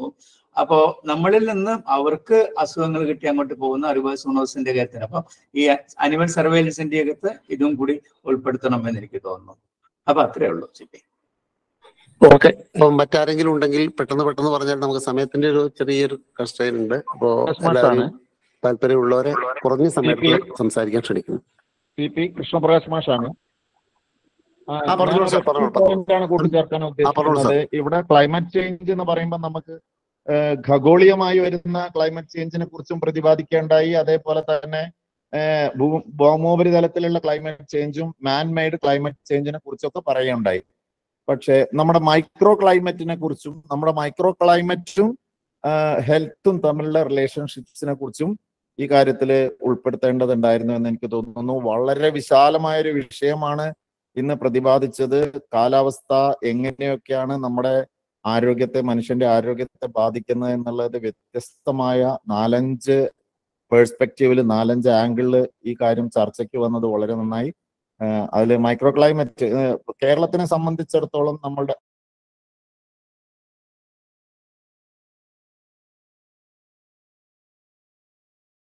ടൗൺഷിപ്പുകളും റെസിഡൻഷ്യൽ ഏരിയകളും ബിസിനസ് ഏരിയകളും ഇൻഡസ്ട്രിയൽ ഏരിയകളും എല്ലാം കൂടി മിക്സ് ചെയ്തുകൊണ്ടുള്ള ഒരു ലാൻഡ് മാനേജ്മെന്റ് ഇവിടെ നടക്കുന്നുണ്ട്. ഇത് അവിടെ താമസിക്കുന്ന ഓരോ മനുഷ്യന്മാരെയും, സ്വസ്ഥമായി താമസിക്കുന്ന ആളുകളെയും, ആശുപത്രിയിലുള്ളവരെയും, സ്കൂളിലുള്ളവരുടെയും, കുട്ടികളുടെയും, ജോലി ചെയ്യുന്നവരുടെയും, തൊഴിലിടങ്ങളിൽ പ്രവർത്തിക്കുന്നവരുടെയും എല്ലാവരുടെയും ആരോഗ്യത്തെ ഇത് മിക്സ് ചെയ്യുന്ന തരത്തിലേക്ക് അമാൽഗമേറ്റ് എല്ലാം കൂടി ചേർന്ന് കുഴഞ്ഞ് ഒരു ബുദ്ധിമുട്ടുണ്ടാകുന്ന തരത്തിലേക്ക് നമ്മുടെ ചുറ്റുപാടുകളിൽ മൈക്രോ ക്ലൈമറ്റിൽ വരുന്ന മാറ്റത്തെക്കുറിച്ച് അത്തരം ഒരു വിഷയം കൂടി നമ്മൾ ബോധവാന്മാരാകണം. ഇതിലേക്കൊക്കെയുള്ള ഓപ്പണിങ് ഈ 5 കൂട്ടർ പറഞ്ഞ ചർച്ചയിലും ഉണ്ടായിരുന്നു എന്നുള്ളത് പോസിറ്റീവായ വളരെ സന്തോഷകരമായ ഒരു കാര്യം കൂടിയാണ്. Okay, thank you. ഈ കിലയുടെ നേതൃത്വത്തിൽ നടക്കുന്ന നമ്മുടെ ട്രെയിനിങ് പ്രോഗ്രാമുകളിൽ ഈ കമ്മ്യൂണിറ്റി കക്കൂസുകൾ പ്രോത്സാഹിപ്പിക്കുന്നതിൻ്റെ ഒരു ചർച്ച വരണമെന്ന് എനിക്ക് തോന്നുന്നു. പ്രത്യേകിച്ച് കേരളത്തിൽ ഇപ്പോൾ ജലജന്യ രോഗങ്ങൾ പരമാവധി കുറഞ്ഞിട്ടുണ്ട്. പക്ഷെ ഇനി കുറയ്ക്കണമെങ്കിൽ പുതിയ വഴികൾ വെട്ട് തന്നെ വേണ്ടി വരും. നമ്മളിപ്പോൾ ഈ കോളയുടെ കൗണ്ട് നോക്കിയപ്പോൾ കേരളത്തിലെ കിണറുകൾ ഇപ്പോൾ 70% വീടുകളും കിണറുകളിലെ വെള്ളമാണ് ഉപയോഗിക്കുന്നത്, വാട്ടർ സപ്ലൈ സ്കീം ഉണ്ടെങ്കിൽ പോലും. അപ്പോൾ ഈ കിണറുകൾ മലിനീകരിക്കപ്പെടുന്നു എന്നുള്ളൊരു സ്ഥിതി ഉണ്ട്. പ്രത്യേകിച്ച് നമ്മൾ ഈ 2 പിറ്റ് ലാട്രിൻ എന്ന് പറയുന്നത് ഇത്തരത്തിൽ വളരെ ഹെവി റെയിൻ ഉണ്ടാവുന്ന ഒരു പ്രദേശം, നിമ്നോന്നമായ പ്രദേശങ്ങളിൽ മേൽഭാഗത്ത് താമസിക്കുന്ന ആളുകൾക്കൊക്കെ 2 പിറ്റ് ലാട്രിൻ കൊടുത്താൽ താഴ്വാരത്തുള്ളവർക്ക് പിന്നെ കുറച്ച് 1-2 കൊല്ലം കഴിഞ്ഞാൽ പിന്നെ ആ മുകളിലത്തെ വെള്ളം തന്നെ വരുന്നുണ്ടാവുക. കാരണം അവിടെ ഈ ലാറ്ററൈറ്റ് സോയിലുകളുടെ നമ്മൾ ഈ 15 മീറ്റർ പറയുന്ന ദൂരം ഒന്നും പാലിക്കാൻ പറ്റുന്നില്ല, പ്രത്യേകിച്ച് തിക്ലി പോപ്പുലേറ്റഡ് ആയിട്ടുള്ള പ്രദേശങ്ങളിൽ. അപ്പോൾ ഒന്നില്ലെങ്കിൽ സെപ്റ്റി ടാങ്കിലേക്ക് മാറുക, അല്ലെങ്കിൽ കമ്മ്യൂണിറ്റി കക്കൂസുകളിലേക്ക് മാറുക എന്നുള്ളതാണ് ചെയ്യാൻ പറ്റുക. അതല്ലാതെ ഇനി കേരളത്തിൽ ഈ 2 പിറ്റ് ലാട്രിൻ പ്രോത്സാഹിപ്പിക്കണോ വേണ്ട എന്നുള്ളത് ചർച്ച ചെയ്യപ്പെടേണ്ടതുണ്ട്. പ്രത്യേകിച്ച് സമതല പ്രദേശങ്ങളിൽ ചിലപ്പോൾ അത് പ്രായോഗികമായിരിക്കാം, പക്ഷെ കേരളത്തിന്റെ ഒരു ഭൂപ്രകൃതിക്ക് അത് എത്രത്തോളം യോജിക്കുന്നുള്ളതും കണ്ടറിയണം. പിന്നെ ആലപ്പുഴ പോലുള്ളതായ അല്ലെങ്കിൽ എറണാകുളം ജില്ലകളിലൊക്കെ തന്നെ വെള്ളക്കെട്ടുള്ള പ്രദേശങ്ങളിൽ ഈ ലാറ്ററിട്ട് പറ്റൂല. അപ്പൊ അത് കുടിവെള്ളത്തിൽ വലിയ തോതിൽ മലം കലരുന്നതിന് ഇടയാക്കുന്ന ഒരു സ്ഥിതി വരുന്നുണ്ട്. അപ്പൊ അതെങ്ങനെ ഇനി പരിഹരിക്കപ്പെടും, അല്ലെങ്കിൽ പുതിയ രീതിയിലേക്കുള്ള ഒരു മാറ്റം ആവശ്യമാണ്. നമ്മളിപ്പോ ഈ ചെറിയ പൈസ കൊടുത്ത് 2 പിറ്റ് ലാട്രിൻ ഉണ്ടാക്കുക എന്ന് പറഞ്ഞാൽ പണ്ടത്തെ കണക്കിന് ശരിയാണ്, വെളിപ്രദേശത്ത് മലമൂത്രത്തിൽ നിന്ന് ഒഴിവാക്കാം, മുറിക്കകത്താവുന്നു മാത്രമേ ഉള്ളൂ. ബാക്കി തരത്തിലുള്ള ഗുണം നഷ്ടപ്പെട്ടു പോകുന്നൊരു സ്ഥിതി ഉണ്ട്. കാരണം ഇപ്പോൾ കോളറ ആണെങ്കിലും ഹെപ്പറ്റൈറ്റിസ് ആണെങ്കിലും പല പ്രദേശത്ത് പ്രാദേശികമായിട്ടൊക്കെ ഉണ്ടായ റിസോഴ്സസ് വെച്ച് നോക്കുമ്പോൾ നല്ലൊരു പങ്കും കിണറാണ് കണ്ടത്. അതുകൊണ്ട് ഇത് സൂചിപ്പിക്കുന്നത്. ഹമീദ് ഖാൻ പറയൂ. ഞാന് എന്തായാലും വളരെ നല്ലൊരു പാനൽ ഡിസ്കഷൻ കഴിഞ്ഞത്. അപ്പൊ അതില് ഓരോ പ്രതികരിക്കും സമയത്തിന്റെ ഒരു പരിമിതി ഞാൻ മനസ്സിൽ കാണുന്നുണ്ട്. എന്നാലും ഒരു കുറഞ്ഞ സമയം എനിക്ക് തോന്നുന്നത്, പിന്നെ നമുക്ക് ഈ ക്ലൈമറ്റിന്റെ പ്രശ്നം നമുക്ക് ഇപ്പൊ നമ്മൾ അനുഭവിക്കാൻ പോകുന്നത്, അല്ലെങ്കിൽ ഈ അടുത്ത കാലത്തായിട്ടുള്ള വെച്ചാൽ എക്സ്ട്രീം ക്ലൈമറ്റ് ചേഞ്ചസ് ആണ്, എക്സ്ട്രീം ആയിട്ടുള്ളതാണ്, നമ്മൾ ഒട്ടും പ്രതീക്ഷിക്കാത്ത, പണ്ട് നമ്മൾ പറഞ്ഞിരുന്ന അല്ലെങ്കിൽ ഒരു വളരെ കാലം കഴിഞ്ഞ് മാത്രം അനുഭവപ്പെടുന്നത് വളരെ വളരെ അടുത്ത് നമുക്ക് അനുഭവപ്പെടുന്നതായിട്ട് തോന്നുന്നു. കാരണം ഈ ഇപ്പം തന്നെ തുടക്കത്തിൽ ഞാൻ സൂചന തന്നത് നമുക്ക് ജൂലൈ ആയിരുന്നു എല്ലാ വർഷവും കാലവർഷത്തിൽ ജൂലൈ ആയിരുന്നു നമുക്ക് ഏറ്റവും കൂടുതൽ മഴ കിട്ടുന്നത്. ആ ജൂലൈ എന്നുള്ളത് ഷിഫ്റ്റ് ചെയ്തിട്ട് ഓഗസ്റ്റിലേക്ക് വന്നു. ഓഗസ്റ്റ് ഈ വർഷം നമ്മൾ കണ്ടത് ഓഗസ്റ്റില് മഴ വളരെ കുറവായിരുന്നു, വളരെ 52% ഡെഫിസിറ്റ് വന്നിട്ട് ഒട്ടും പ്രതീക്ഷിക്കാതെ ഏറ്റവും പ്ലസന്റ് ആയിട്ടുള്ള ക്ലൈമറ്റ് ഉണ്ടാകേണ്ട ഈ മാസം സെപ്റ്റംബർ മാസത്തിൽ നമ്മളിപ്പം ഇങ്ങനെയുള്ള മഴ കാണുന്നതാണ്. അപ്പൊ ഇത് എങ്ങനെയാണ് ഈ നമ്മുടെ വെതറും അതിന്റെ ക്ലൈമറ്റും തമ്മിൽ ഇത് എങ്ങനെ റിലേറ്റ് ചെയ്യും, ഇത് എങ്ങനെ പ്രൊജക്ട് ചെയ്യും എന്നുള്ള കാര്യത്തിലൊക്കെ ഈ ഫീൽഡിലുള്ള ഒരാളെന്നുള്ള നിലയ്ക്ക് ഇനി അങ്ങോട്ടുള്ളത് വലിയ വിശകലനങ്ങൾ വേണ്ടി വരുന്ന ഒരു സ്ഥിതിയിലേക്ക് എത്തിച്ചിരിക്കുകയാണ്. അപ്പൊ അതാണ് ഒരു പോയിന്റ് ഞാൻ സൂചിപ്പിക്കുന്നുള്ളത്. മറ്റത് നമുക്ക് നമ്മുടെ കേരളത്തിന്റെ ഭൂപ്രകൃതിയുടെ ആ സവിശേഷതകൾ എല്ലാവർക്കും അറിയുന്നതാണ്. അത് ചെറിയ കുട്ടികൾക്ക് ഉൾപ്പെടെ സ്കൂളിൽ നമ്മൾ പഠിപ്പിക്കുന്നുണ്ട്. നമ്മുടെ ഈ അൺഡുലേറ്റഡ് ആയിട്ടുള്ള ടോപ്പോഗ്രഫിയും ഒരു 25% ജനങ്ങൾ ഇവിടെ നേരത്തെ സൂചിപ്പിച്ച ഡോക്ടർ സൂചിപ്പിക്കേണ്ട, അനീഷ് ഡോക്ടർ സൂചിപ്പിക്കേണ്ട 25% ആൾക്കാർ വളരെ വളർന്നബിൾ ആയിട്ടുള്ള 10% ലാൻഡ്, അതായത് കോസ്റ്റൽ ബെൽറ്റിലാണ് താമസിക്കുന്നത്. അവിടെ ഈ ഡോക്ടർ പറഞ്ഞ രാധാകൃഷ്ണൻ ഡോക്ടർ ഇപ്പം പറഞ്ഞ പോയിന്റ് ഉണ്ട് അവിടെ. കാരണം ലീച്ച് പിറ്റുകളാണ് ഇപ്പോഴും പലയിടത്തും. ആ ലീച്ച് പിറ്റുകൾ എന്ന് പറയുന്നത് നമ്മുടെ ഗ്രൗണ്ട് വാട്ടർ ടേബിളുമായിട്ട് ബന്ധപ്പെട്ട് കിടക്കുന്നതാണ്. ആ ഗ്രൗണ്ട് വാട്ടറാണ് നമ്മൾ ഫിൽട്ടർ പോയിന്റ് കിണറുകളിലൂടെയും ഓപ്പൺ വെല്ലിലൂടെയും എടുത്ത് ഉപയോഗിക്കുന്നത്. ഓക്കെ, നമുക്ക് പറയാം നമുക്ക് തിളപ്പിച്ചാണ് നമ്മൾ കുടിക്കുന്നത് എന്നുള്ളത് ഒരുപക്ഷെ അത് തന്നെയാണ്. നമ്മൾ രക്ഷപ്പെട്ട് നിൽക്കുന്നത് അത്തരത്തിൽ നമ്മളെ തിളപ്പിച്ച് കുടിക്കുന്നു എന്നുള്ളത് കൊണ്ട് തന്നെയാണ് കേരളത്തിലെ ആ രംഗത്തുള്ള നമ്മുടെ ഹെൽത്ത് ഇമ്പ്രൂവ് ചെയ്യിക്കുന്നത്. യാതൊരു സംശയമില്ല കാര്യത്തിൽ. അപ്പൊ ഇത് പിന്നെ ഈ നമുക്ക് താമസിക്കാൻ പാടില്ലാത്ത സ്ഥലങ്ങളിൽ നമ്മൾ താമസിക്കുന്നു, അത് അഡ്രസ് ചെയ്യാതിരിക്കാൻ പറ്റില്ല. ഫ്ലഡ് പ്ലെയിനുകളിൽ വീട് വെക്കാൻ പാടില്ല എന്ന് നമുക്കറിയാം. പക്ഷെ ഈ വെള്ളപ്പൊക്ക തടങ്ങളിൽ തന്നെയാണ് ഇറക്കി വീട് വെക്കുന്നതും വലിയ വലിയ മാളുകൾ ഉണ്ടായി വരുന്നത്, വലിയ വലിയ പ്രോജക്റ്റുകൾ ഉണ്ടായി വരുന്നതൊക്കെ തന്നെ ഫ്ലഡ് പ്ലെയിനുകളിലാണ്. അതേപോലെ വളരെ സ്റ്റീപ്പായിട്ടുള്ള സ്ലോപ്പുകളിൽ നമ്മൾ അത്രയും ഗ്രേഡിയന്റ് കിടക്കുന്ന ഒരു സ്ഥലത്ത് നമ്മളൊരു നിർമ്മാണം പാടില്ല എന്ന് പറയുമ്പോഴും അത്തരം നിർമ്മാണ പ്രവർത്തനങ്ങൾ നടക്കുന്നുണ്ട്. റോഡുകളുടെ നിർമ്മാണമായാലും അവിടെയെങ്കിലും വീട് വെക്കാൻ പാടില്ല, അല്ലെങ്കിൽ അത്തരം സ്ഥലങ്ങളിൽ നിർമ്മാണം പാടില്ല, അവിടെയൊക്കെ പ്രത്യേകം സംരക്ഷണം വേണമെന്ന് പറയുമ്പോഴൊക്കെ തന്നെ ആ രീതിയിൽ വളരെ കൃത്യമായിട്ടുള്ള പഠനങ്ങളൊക്കെ ഉണ്ട്. എങ്ങനെയാണ് നമുക്ക് ഇങ്ങനെ ഡിസാസ്റ്റർ പ്രോൺ സോണുകൾ കേരളത്തില് കൃത്യം മാർക്കിയിട്ടുണ്ട്. സെന്റർ ഫോർ സയൻസ് സ്റ്റഡീസിന്റെ പഠനങ്ങൾ തന്നെയുണ്ട്. അതെല്ലാ ബ്ലോക്ക് പഞ്ചായത്തുകൾക്കും അതിന്റെ കോപ്പി കൊടുത്തിട്ടുള്ളതാണ്. എന്നാലും ഈ നിർമ്മാണം അതുപോലുള്ള അതുമായിട്ട് ബന്ധപ്പെട്ട കാര്യങ്ങൾ തന്നെ നമ്മൾ പെട്ടെന്ന് നമ്മുടെ ഈ മണ്ണ് ഒക്കെയുള്ള മേൽമണ്ണൊക്കെ നശിച്ചു പോകുന്ന നിലയിൽ ഈ ഉരുൾപൊട്ടൽ പോലുള്ള പ്രതിഭാസങ്ങളും മണ്ണൊലിപ്പ് പോലുള്ള പ്രതിഭാസങ്ങളൊക്കെ ഉണ്ടാകുന്നതിന് കാരണം അതാണ്. അപ്പൊ അത് നമ്മൾ ലാൻഡ് യൂസ് വളരെ പ്രധാനപ്പെട്ട സംഗതിയാണ്. നമ്മൾ അത് ഇപ്പോഴും അത് അവഗണിച്ചുകൊണ്ടാണ് നമ്മൾ ഈ നിർമ്മാണ പ്രവർത്തനങ്ങൾ എല്ലാം പോകുന്നത്. വളരെ വ്യാപകമായിട്ടാണ് റോഡുകളുടെ നിർമ്മാണവും അതുപോലെ കെട്ടിടങ്ങളുടെ നിർമ്മാണവും ഒക്കെ അത്തരം സ്ഥലങ്ങളിൽ പാടില്ല എന്ന് നമ്മൾ പറയുമ്പോൾ പിന്നെ കാണുന്നത് വൾണറബിൾ ആയിട്ടുള്ള ഗ്രൂപ്പുകൾ എപ്പോഴും അവരാണ് ഇതിന്റെ എല്ലാം തിക്തഫലങ്ങൾ അനുഭവിക്കുന്നത്. അവർ നമ്മളെന്താ പറയാ, ഈ പുറമ്പോക്കുകളിൽ താമസിക്കുന്ന ആൾക്കാർ പുറമ്പോക്കുകളിലേക്ക് തള്ളപ്പെടുന്നു. അവിടെയൊക്കെ തന്നെ ചേരികൾ രൂപപ്പെട്ടു വരുന്നു. ആ ചേരികളിൽ നടക്കുന്ന അല്ലെങ്കിൽ അവരനുഭവിക്കുന്ന ഒരുപാട് കൺസ്ട്രെയിൻസ്, ഒരുപാട് പ്രശ്നങ്ങൾ ഒരു പഞ്ചായത്ത് രാജ് സംവിധാനത്തിനും അതൊക്കെ നമ്മൾ പറയാറുണ്ടെങ്കിലും മെച്ചപ്പെടുത്തിയെടുക്കാൻ നമുക്ക് കഴിയുന്നില്ല. അവരുടെ ജീവിത സാഹചര്യങ്ങൾ മെച്ചപ്പെടുത്തിയെടുക്കാൻ കഴിയുന്നില്ല. അത് കേരളത്തിന് മാത്രം ഉള്ള പ്രശ്നം കേരളത്തിൽ നമ്മൾ കാണുന്നു എന്നുള്ളതാണ്. അതുകൊണ്ടാണ് പിന്നെ നമുക്ക് തോന്നും ഇപ്പൊ മഴയില്ലാത്ത സമയത്ത് പുഴയിലെ വെള്ളത്തിന്റെ ജലവിധാനം താഴുമ്പം പുഴയോരത്തിറങ്ങി അവിടെ കൃഷി ചെയ്യുന്നതും അവിടെ കുടിലുണ്ടാക്കി താമസിക്കുന്നതും ഒക്കെ ഉണ്ടാകുന്നത്. ഈ ഫ്ലാഷ് ഫ്ലഡുകൾ വലിയൊരു പ്രശ്നമാണത്. അത് നമ്മൾ വിചാരിക്കും വേനലല്ലേ, വേനലിലൊരു മഴ കിട്ടിയാൽ മതി, ഫ്ലാഷ് ഫ്ലഡിൽ ഒരുപാട് നമുക്ക് ആൾനാശങ്ങൾ സംഭവിക്കുന്നുണ്ട്, അത്യാഹിതങ്ങൾ സംഭവിക്കുന്നുണ്ട്. ഇങ്ങനെ ഒത്തിരി കാര്യങ്ങളുണ്ട്. അതെല്ലാം നമ്മൾ എപ്പോഴാണ് ഇതൊക്കെ ഇനി അഡ്രസ് ചെയ്യാൻ കഴിയുക? കേരളം പോലെയുള്ള ഒരു സംവിധാനത്തിൽ വളരെ അവയർനെസ് ഉള്ള ഒരു സംസ്ഥാനത്ത് ഇതെപ്പോഴാണ് നമുക്ക് അഡ്രസ് ചെയ്യാൻ കഴിയുക എന്നുള്ള കാര്യത്തിലുള്ള ഒരു സന്ദേഹമാണ് ഞാൻ പറയുന്നത്. മറ്റൊന്ന് പിന്നെ എന്തായാലും നമ്മുടെ മാനസികാരോഗ്യവും കാലാവസ്ഥാ മാറ്റവും എന്നുള്ളത് ഒരു വലിയ ഒരു വിഷയം തന്നെയാണ്. അത് യാതൊരു സംശയവുമില്ല. കാരണം അത്രമാത്രം പ്രതീക്ഷിക്കാതെ ഉണ്ടാകുന്ന ഇതുപോലുള്ള മഴയും കാര്യങ്ങളിൽ തന്നെ ആൾക്കാർക്ക് പേടി ഉണ്ടാക്കുന്നുണ്ടോ എന്നുള്ള കാര്യത്തിൽ സംശയമില്ല. അപ്പൊ അതിലൊരു നല്ലൊരു പോയിന്റാണ് ഡോക്ടർ ചിഞ്ചു മുന്നോട്ട് വെച്ചത്. എന്ന് വെച്ചാല് ഈ പ്രാഥമിക ചികിത്സ എന്ന് പറയുന്നത് എന്താണ് വാക്ക് പറഞ്ഞത്, ഞാൻ ഓക്കെ ഞാൻ പറയുന്നുണ്ട്, psychological first aid. Okay okay, അതാണ്. അപ്പൊ അതൊരു വളരെ പ്രധാനപ്പെട്ട സംഗതിയാണ്. അതെനിക്ക് തോന്നുന്നു നമ്മള് ആരോഗ്യ പ്രവർത്തകർക്ക് അതിന്റെ പരിശീലനം കൊടുക്കാൻ കഴിയും. ആരോഗ്യ പ്രവർത്തകർ ആ ഒരു ഇത് ഉൾക്കൊണ്ടുകൊണ്ട് നമ്മുടെ ജനങ്ങളുടെ ഇടയിലേക്ക് ഒരു ബോധവൽക്കരണം അത്യാവശ്യം അങ്ങനത്തെ ക്ലിനിക്കുകളെ കുറിച്ചൊക്കെ തന്നെ ആലോചിക്കാം എന്നുള്ളത് നല്ലൊരു നിർദ്ദേശം ഡോക്ടർ ചിഞ്ചു വെച്ചത് ഞാൻ അതിനെ അപ്രീഷിയേറ്റ് ചെയ്യാണ്. ഒരുപാട് കാര്യങ്ങളുണ്ട്, പക്ഷെ സമയത്തിന്റെ പരിമിതി കൊണ്ട് ഞാൻ നിർത്തട്ടെ. ഇനി ആർക്കെങ്കിലും കൂട്ടിച്ചേർക്കാനുണ്ടെങ്കിൽ നമുക്ക് 2-3 മിനിറ്റ് കൂടി കിട്ടും. ഞാൻ രാജേന്ദ്രൻ, സിപി കേൾക്കുന്നുണ്ടോ? ഞാൻ രാജേന്ദ്രൻ. പറഞ്ഞോളൂ. അനീഷ് ഡോക്ടറും അമിതാക്കയും പറഞ്ഞോടത്താണ് പറയുന്നത്. കഴിഞ്ഞ ഓഗസ്റ്റിൽ നമുക്ക് 4 മഴ ദിനാ കിട്ടിയത്. 15 mm കിട്ടിയത് മഴ. കഴിഞ്ഞ കൊല്ലം 21 ദിവസം, അതിന്റെ മുന്നേത്തെ വർഷവും 21 ദിവസം മഴ പെയ്തിരുന്നു ഓഗസ്റ്റിൽ.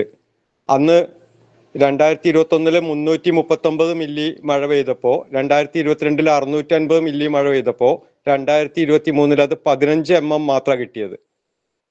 ഈ കഴിഞ്ഞ വർഷം 2 വർഷങ്ങളിൽ 2100-ഉം 2600-ഉം മഴ കിട്ടിയപ്പോ ഇപ്പോ ആകെ കിട്ടിയത് 1451 മില്ലി ആയിട്ടുള്ളൂ ഇന്ന് വരെ. ഇന്നലെയൊക്കെയാണ് ഇപ്പോൾ കൂടുതൽ മഴ കിട്ടിയത് ഈ മാസങ്ങളിൽ. മഴയുടെ പാറ്റേൺ വളരെയധികം മാറി.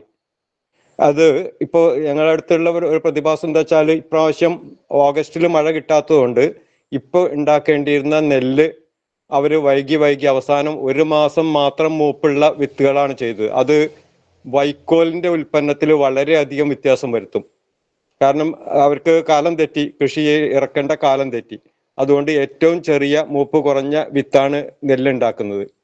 അത് മൂലം നെല്ല് കർഷകർക്ക് നെല്ലിന്റെ പുറമെ വൈക്കോലിന്റെ നല്ലൊരു വരുമാനം ഉണ്ടാകുമായിരുന്നു. അത് മാത്രമല്ല, അത് കാലിത്തീറ്റേനെ സാരമായി ബാധിക്കുകയും ചെയ്യും ഈ ചെറിയ നെല്ലുണ്ടാക്കുക എന്നുള്ളത്. ഇപ്പോൾ ഈ 2-3 ദിവസം മുമ്പ് മഴ തുടങ്ങിയപ്പോൾ മാത്രമാണ് ഇവരൊന്ന് ആശ്വസിച്ച് ഈ വിത്ത് ഇറക്കാൻ തയ്യാറായത്. ഇതുവരെ ഈ വിള വേണ്ടാന്ന് വിചാരിച്ച് നിൽക്കുന്ന സമയത്താണ് ഇപ്പൊ ഈ മഴ കിട്ടിയത്. ഇതില്ലെങ്കിൽ ഈ വിള തന്നെ ഇല്ലാതെയാകുമായിരുന്നു. ഇതുകൂടി നമ്മൾ ബന്ധിപ്പിക്കേണ്ടതാണ് കാലാവസ്ഥാ വ്യതിയാനത്തെ. മാത്രമല്ല, ഇപ്പോ കൃഷ്ണപ്രകാശ് മാഷ് ഉൾപ്പെടെ ഈ ഗ്രൂപ്പിലുള്ള കുറെ ആൾക്കാർ മഴ അളക്കുന്നുണ്ട്. അത് നമ്മുടെ ഹൈസ്കൂളുകളെ ബന്ധിപ്പിച്ച് മഴ അളക്കലും മഴയുടെ ശാസ്ത്രീയത പഠിക്കലും കൃഷിഭവനും കർഷകരുമായിട്ട് അത് ബന്ധിപ്പിക്കുന്ന ഒരു സംവിധാനം ഉടനെ തന്നെ നമ്മൾ പ്രായോഗികവൽക്കരിക്കേണ്ടിയിരിക്കുന്നു. നമ്മൾ നേതൃത്വം കൊടുത്താൽ അത് എളുപ്പമാവും. അങ്ങനെയാണെങ്കിൽ അടുത്ത കൃഷി രീതികൾ എന്താവണമെന്ന് കൂടി നമ്മളിപ്പോ ചിന്തിച്ചു തുടങ്ങേണ്ടിയിരിക്കുന്നു. ഓക്കെ സാറേ, ഞാൻ കാർഷിക മേഖലയിൽ വർക്ക് ചെയ്യുന്ന ഒരാളാണ്. അപ്പൊ നമുക്ക് ശരിക്കും പറഞ്ഞു കഴിഞ്ഞാൽ ആരോഗ്യമായ ഒരു അവസ്ഥ എന്ന് പറയുമ്പോൾ ഇതിന് ന്യൂട്രീഷണൽ സെക്യൂരിറ്റി എന്നുള്ളതാണ് പ്രധാനപ്പെട്ട കാര്യം. അപ്പൊ നമ്മൾ ഡയറ്റ്, അതുമായിട്ട് ബന്ധപ്പെട്ട അറിവുകൾ സ്കൂൾ തലത്തിൽ തൊട്ടേ കുട്ടികൾക്ക് കൊടുത്തെങ്കിൽ ഇന്നത്തെ കുട്ടികൾ പച്ചക്കറികളൊക്കെ ഉപയോഗിക്കുന്നതൊക്കെ ഒത്തിരി കുറയുന്നുണ്ട്. അതുപോലെ തന്നെ മുമ്പ് അർബൻ പ്ലാനിങ്ങിനെ പറ്റി പറഞ്ഞു. അപ്പൊ അതില് ലാൻഡ്സ്കേപ്പിങ്ങിന്റെ ഓടൊപ്പം ഫുഡ് സ്കേപ്പിംഗ് എന്നുള്ള ആ ഒരു കൺസെപ്റ്റ് കൂടെ കൊണ്ടുവരികയാണെങ്കിൽ ഡോക്ടർ ചിഞ്ചു പറഞ്ഞ പോലെ ആ മാനസികാരോഗ്യത്തിന്റെ ഇതിൽ ഹോർട്ടിക്കൾച്ചർ തെറാപ്പിയും കൂടെ ആയിട്ട് നമുക്കത് മാറ്റിയെടുക്കാൻ പറ്റും. പിന്നെയുള്ള ഒരു കാര്യം എന്ന് പറയുന്നത്, നമുക്ക് തിരിമുറിയാതെ പെയ്യുന്ന ഒരു മഴ മാറിയിട്ട് ഇപ്പൊ പെരുമഴ വരുമ്പോഴേ മണ്ണിന്റെ ഫലപുഷ്ടിയൊക്കെ വളരെ കുറയുന്നുണ്ട്, അസിഡിറ്റി കൂടുന്നു. അങ്ങനെ വരുമ്പോഴേ മൈക്രോ ന്യൂട്രിയൻസിന്റെ ഡെഫിഷ്യൻസി ഇപ്പം വിളകളിലെല്ലാം തന്നെ കാണുന്നുണ്ട്. അപ്പൊ അത് മൃഗങ്ങൾക്കായാലും മനുഷ്യരുടെ ആരോഗ്യത്തെ ആയാലും അത് ബാധിക്കുന്നുണ്ട്. അപ്പൊ അതിനുവേണ്ടി ഇപ്പൊ നമ്മൾ കൂടുതലായിട്ട് മണ്ണിന്റെ ആരോഗ്യം വർദ്ധിപ്പിക്കാനുള്ള കാര്യങ്ങൾ ചെയ്യേണ്ട ഒരു കാര്യമുണ്ട്. അതുപോലെ വേറൊരു പ്രശ്നം നമുക്ക് കൃഷി മേഖലയിൽ പറയുന്നത്, ചൂട് കൂടുന്ന സാഹചര്യത്തിൽ ഈ നീരൂറ്റി കുടിക്കുന്ന ത്രിപ്സ് പോലുള്ള പ്രാണികൾ ധാരാളമായിട്ട് വരുന്നുണ്ട്. അതുപോലെ ഞാൻ ചങ്ങനാശ്ശേരി മേഖലയിലാണ്. അപ്പൊ അവിടെ ഈ പ്രാവശ്യത്തെ നെല്ലിന്റെ അകത്ത് നേരത്തെ ഒന്നും ഇല്ലാത്തതുപോലെയുള്ള പുതിയ ഇനം കീടങ്ങൾ വരുന്നുണ്ട്. അപ്പോൾ കീടനാശിനികളുടെ ഒക്കെ ഉപയോഗം കൂടുതലായിട്ട് വരികയും ചെയ്യുന്നുണ്ട്. അപ്പൊ കൂടുതലായിട്ട് ബയോളജിക്കൽ പെസ്റ്റ് കൺട്രോൾ അങ്ങനത്തെ ഉള്ള കാര്യങ്ങളും എല്ലാം മുമ്പോട്ട് കൊണ്ടുവരണം. അതുപോലെ ഞാൻ പറയുന്നെന്നുള്ളതേ ഉള്ളൂ, പക്ഷേ എങ്കിൽ നമ്മുടെ സ്കൂളുകളിൽ കൂടുതലായിട്ട് സ്കൂൾ തലത്തിൽ നമ്മളിപ്പം കൂടുതൽ തിയറിക്ക് പോകുന്നതിന് പകരം പ്രാക്ടിക്കലായിട്ട് കൃഷി, അതുപോലെ ആരോഗ്യത്തിന് വേണ്ടി നമ്മൾ ചെയ്യുന്ന കാര്യങ്ങൾ, അങ്ങനെയുള്ള കാര്യങ്ങൾ സിലബസിൽ ഉൾപ്പെടുത്താൻ പറ്റുന്നത് പോലെയുള്ള എന്തെങ്കിലും ചെയ്യാൻ പറ്റുമായിരുന്നെങ്കിൽ നന്നായിരുന്നു. ഓക്കെ സാർ, നമുക്കൊരു കാര്യം, സമയത്തിന്റെ പരിമിതി ഉള്ളതുകൊണ്ട് പാനലിൽ വന്നിട്ടുള്ള എക്സ്പേർട്സിന് എന്തെങ്കിലുമൊക്കെ കൂട്ടിച്ചേർക്കാനുണ്ടാവും. ഞാൻ ആദ്യം തന്നെ ജോയ് സാറെ സ്നേഹപൂർവ്വം ക്ഷണിക്കുന്നു. കൂടുതലായിട്ട് കൂട്ടിച്ചേർക്കാനൊന്നുമില്ല, എല്ലാവരും പറഞ്ഞതാണ്. പക്ഷെ ഒരു കാര്യം മാത്രമേ ഉള്ളൂ, ഈ ആരോഗ്യരംഗത്ത് കാലാവസ്ഥാ വ്യതിയാനം സംബന്ധിച്ചുള്ള കാര്യങ്ങളിൽ കൂടുതൽ താല്പര്യവും പഠനവും ആവശ്യമാണ്, പ്രത്യേകിച്ചും കേരളത്തിൽ എന്നുള്ളതാണ് എനിക്ക് സൂചിപ്പിക്കാനുള്ളത്. നമ്മളുടെ ഹെൽത്ത് സിസ്റ്റത്തിന്റെ ഡെവലപ്മെന്റ് സ്ട്രെങ്ത് ആകുന്നു എന്ന് പറയുമ്പോൾ, ശക്തിപ്പെടുത്തണമെന്ന് നമ്മൾ പറയുമ്പോൾ കാലാവസ്ഥാ വ്യതിയാനം ഉണ്ടാക്കുന്ന ആഘാതങ്ങളുമായി ബന്ധപ്പെട്ട് അതിനെ ശക്തിപ്പെടുത്താനാണ്, ആ രീതിയിലും കൂടി ആലോചിക്കണം എന്ന് പറയാനാണ് ഞാൻ ആഗ്രഹിക്കുന്നത്. കാരണം വെച്ചാൽ നമുക്ക് വ്യക്തമായിട്ട് നമ്മളുടെ ആരോഗ്യ സംവിധാനത്തിനകത്തുള്ളവരിൽ എത്ര പേർക്ക് ഈ കാലാവസ്ഥാ വ്യതിയാനം ഉണ്ടാക്കാവുന്ന ആരോഗ്യ പ്രശ്നങ്ങളെ കുറിച്ച് പഠിച്ചിട്ടുണ്ട് എന്നത് ചോദ്യമാണ്. അതുകൊണ്ട് തന്നെ ഇത് സംബന്ധിച്ച എവിഡൻസും ഡേറ്റയും ഒക്കെ തന്നെയും ലഭ്യമാക്കാനും പ്രയാസമാണ് എന്നുള്ളതാണ്. ഇത്രയാണ് എനിക്ക് സൂചിപ്പിക്കാനുള്ളത്. കാരണം കൂടുതൽ മുന്നോട്ട് പോകണമെങ്കിൽ കൂടുതൽ ശക്തമായിട്ടുള്ള പഠന പ്രവർത്തനങ്ങളും നടത്തണം. അതിൽ ശാസ്ത്ര സാഹിത്യ പരിഷത്തിന് ഒരു വലിയ റോള് വഹിക്കാനുണ്ട് എന്നുള്ളത് ഞാൻ സൂചിപ്പിക്കുകയാണ്. ഇത്രേ ഉള്ളൂ. Okay sir. Okay sir. അടുത്ത പിന്നെ ബിജു സോമൻ സാറേ. എനിക്കൊന്ന് എല്ലാവരും പറഞ്ഞു കഴിഞ്ഞു. എനിക്ക് കൂടുതൽ കൂട്ടിച്ചേർക്കാനില്ല. ഒരു കാര്യം, നമ്മുടെ ഇതെല്ലാം മനസ്സിലാക്കിക്കൊണ്ട് നമ്മൾ പ്രതികരിക്കുമ്പോൾ, ഇപ്പോഴും നേരത്തെ KGR പറഞ്ഞ പോലെ ടൂപിറ്റ് ലാട്രിൻ, അപ്പൊ അതിന്റെ ആൾട്ടർനേറ്റീവ് എന്താന്ന് നോക്കുമ്പം നമ്മൾ വീണ്ടും സെപ്റ്റിക് ടാങ്കിലോട്ട് പോകരുത്. നമ്മൾ നോക്കേണ്ടത് ഇപ്പം ജൈവ ഫ്യൂവലായിട്ട് അതിനെ മാറ്റാൻ പറ്റുമോ എന്നുള്ളത്. അതായത് കമ്പൈൻഡ് ബയോഗ്യാസ് സെപ്റ്റിക് ടാങ്കുകൾ കമ്പൈൻഡ് ആയിട്ട് ബയോഗ്യാസ് ഉത്പാദന കേന്ദ്രങ്ങളായിട്ട് മാറ്റാൻ പറ്റും. കോസ്ഫോർഡ് എല്ലാം അത് ഡിസൈൻ ചെയ്തിട്ടുണ്ട്. ഞാൻ ഉൾപ്പെടെ പലരും അത് ഉപയോഗിക്കുന്നുണ്ട് വീടുകളിൽ. അപ്പോഴ് അങ്ങനെ വരുമ്പോഴത്തേക്കും നമ്മുടെ കാരണം നമ്മള് മലം എങ്ങനെ നമ്മൾ മാനേജ് ചെയ്ത് കഴിഞ്ഞാലും അതിന് മീഥേനും മറ്റുമൊക്കെ ഉണ്ടാവും. അത് തന്നെ നമുക്ക് പാചകത്തിന് ഉപയോഗിക്കുകയാണെന്നുണ്ടെങ്കിൽ അതുവഴി നമ്മളൊരു വളരെ സസ്റ്റൈനബിൾ ആയുള്ള സൊല്യൂഷൻ ആയിരിക്കണം നമ്മൾ കൊടുക്കേണ്ടത്.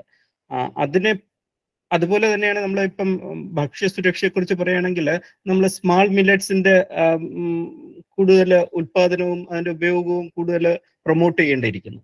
അപ്പൊ അത്തരത്തിലുള്ള നിലയിലോട്ട് വേണം നമ്മൾ പോകേണ്ടത്. നമ്മൾ ഇത് മനസ്സിലാക്കുമ്പോൾ നമ്മൾ തന്നെ കൊടുക്കുന്ന സൊല്യൂഷൻസും കുറച്ചും കൂടി കൺഡ്യൂസീവ് ആയിട്ടുള്ള, ഇപ്പം സസ്റ്റൈനബിൾ ആയിട്ടുള്ള എൻവയോൺമെന്റ് എക്കോസിസ്റ്റത്തിന്റെ മൊത്തത്തിൽ കണ്ടുകൊണ്ടുള്ള സൊല്യൂഷൻസ് കൊടുക്കാനായിട്ട് നമ്മൾ ശ്രമിക്കണം.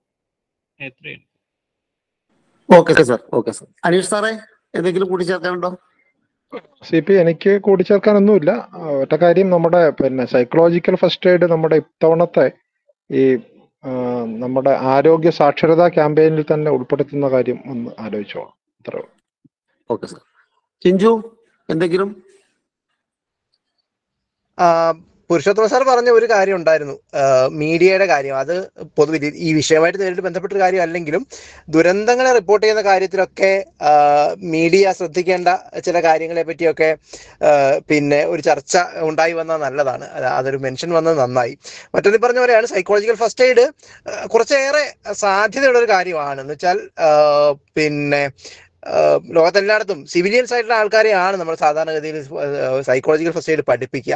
അപ്പൊ നമുക്ക് ഒരു പക്ഷേ പിന്നെ നമ്മൾ ഫ്രണ്ട് ലൈൻ ഹെൽത്ത് വർക്കേഴ്സ് എന്നൊക്കെ വിളിക്കുന്ന നമ്മുടെ പിന്നെ നമ്മുടെ ഈ കുന്തമുനയായിട്ട് നിൽക്കുന്ന ആളുകൾക്കൊക്കെ എന്തായാലും കൊടുക്കേണ്ട ഒരു സ്കില്ലായിട്ട് തന്നെയാണ് ഞാൻ അതിനെ കാണുന്നത്. അപ്പൊ അതിനൊരു സപ്പോർട്ട് കിട്ടിയതിൽ സന്തോഷം. നമ്മൾ അതങ്ങനെ ചെയ്യേണ്ടതാണ്.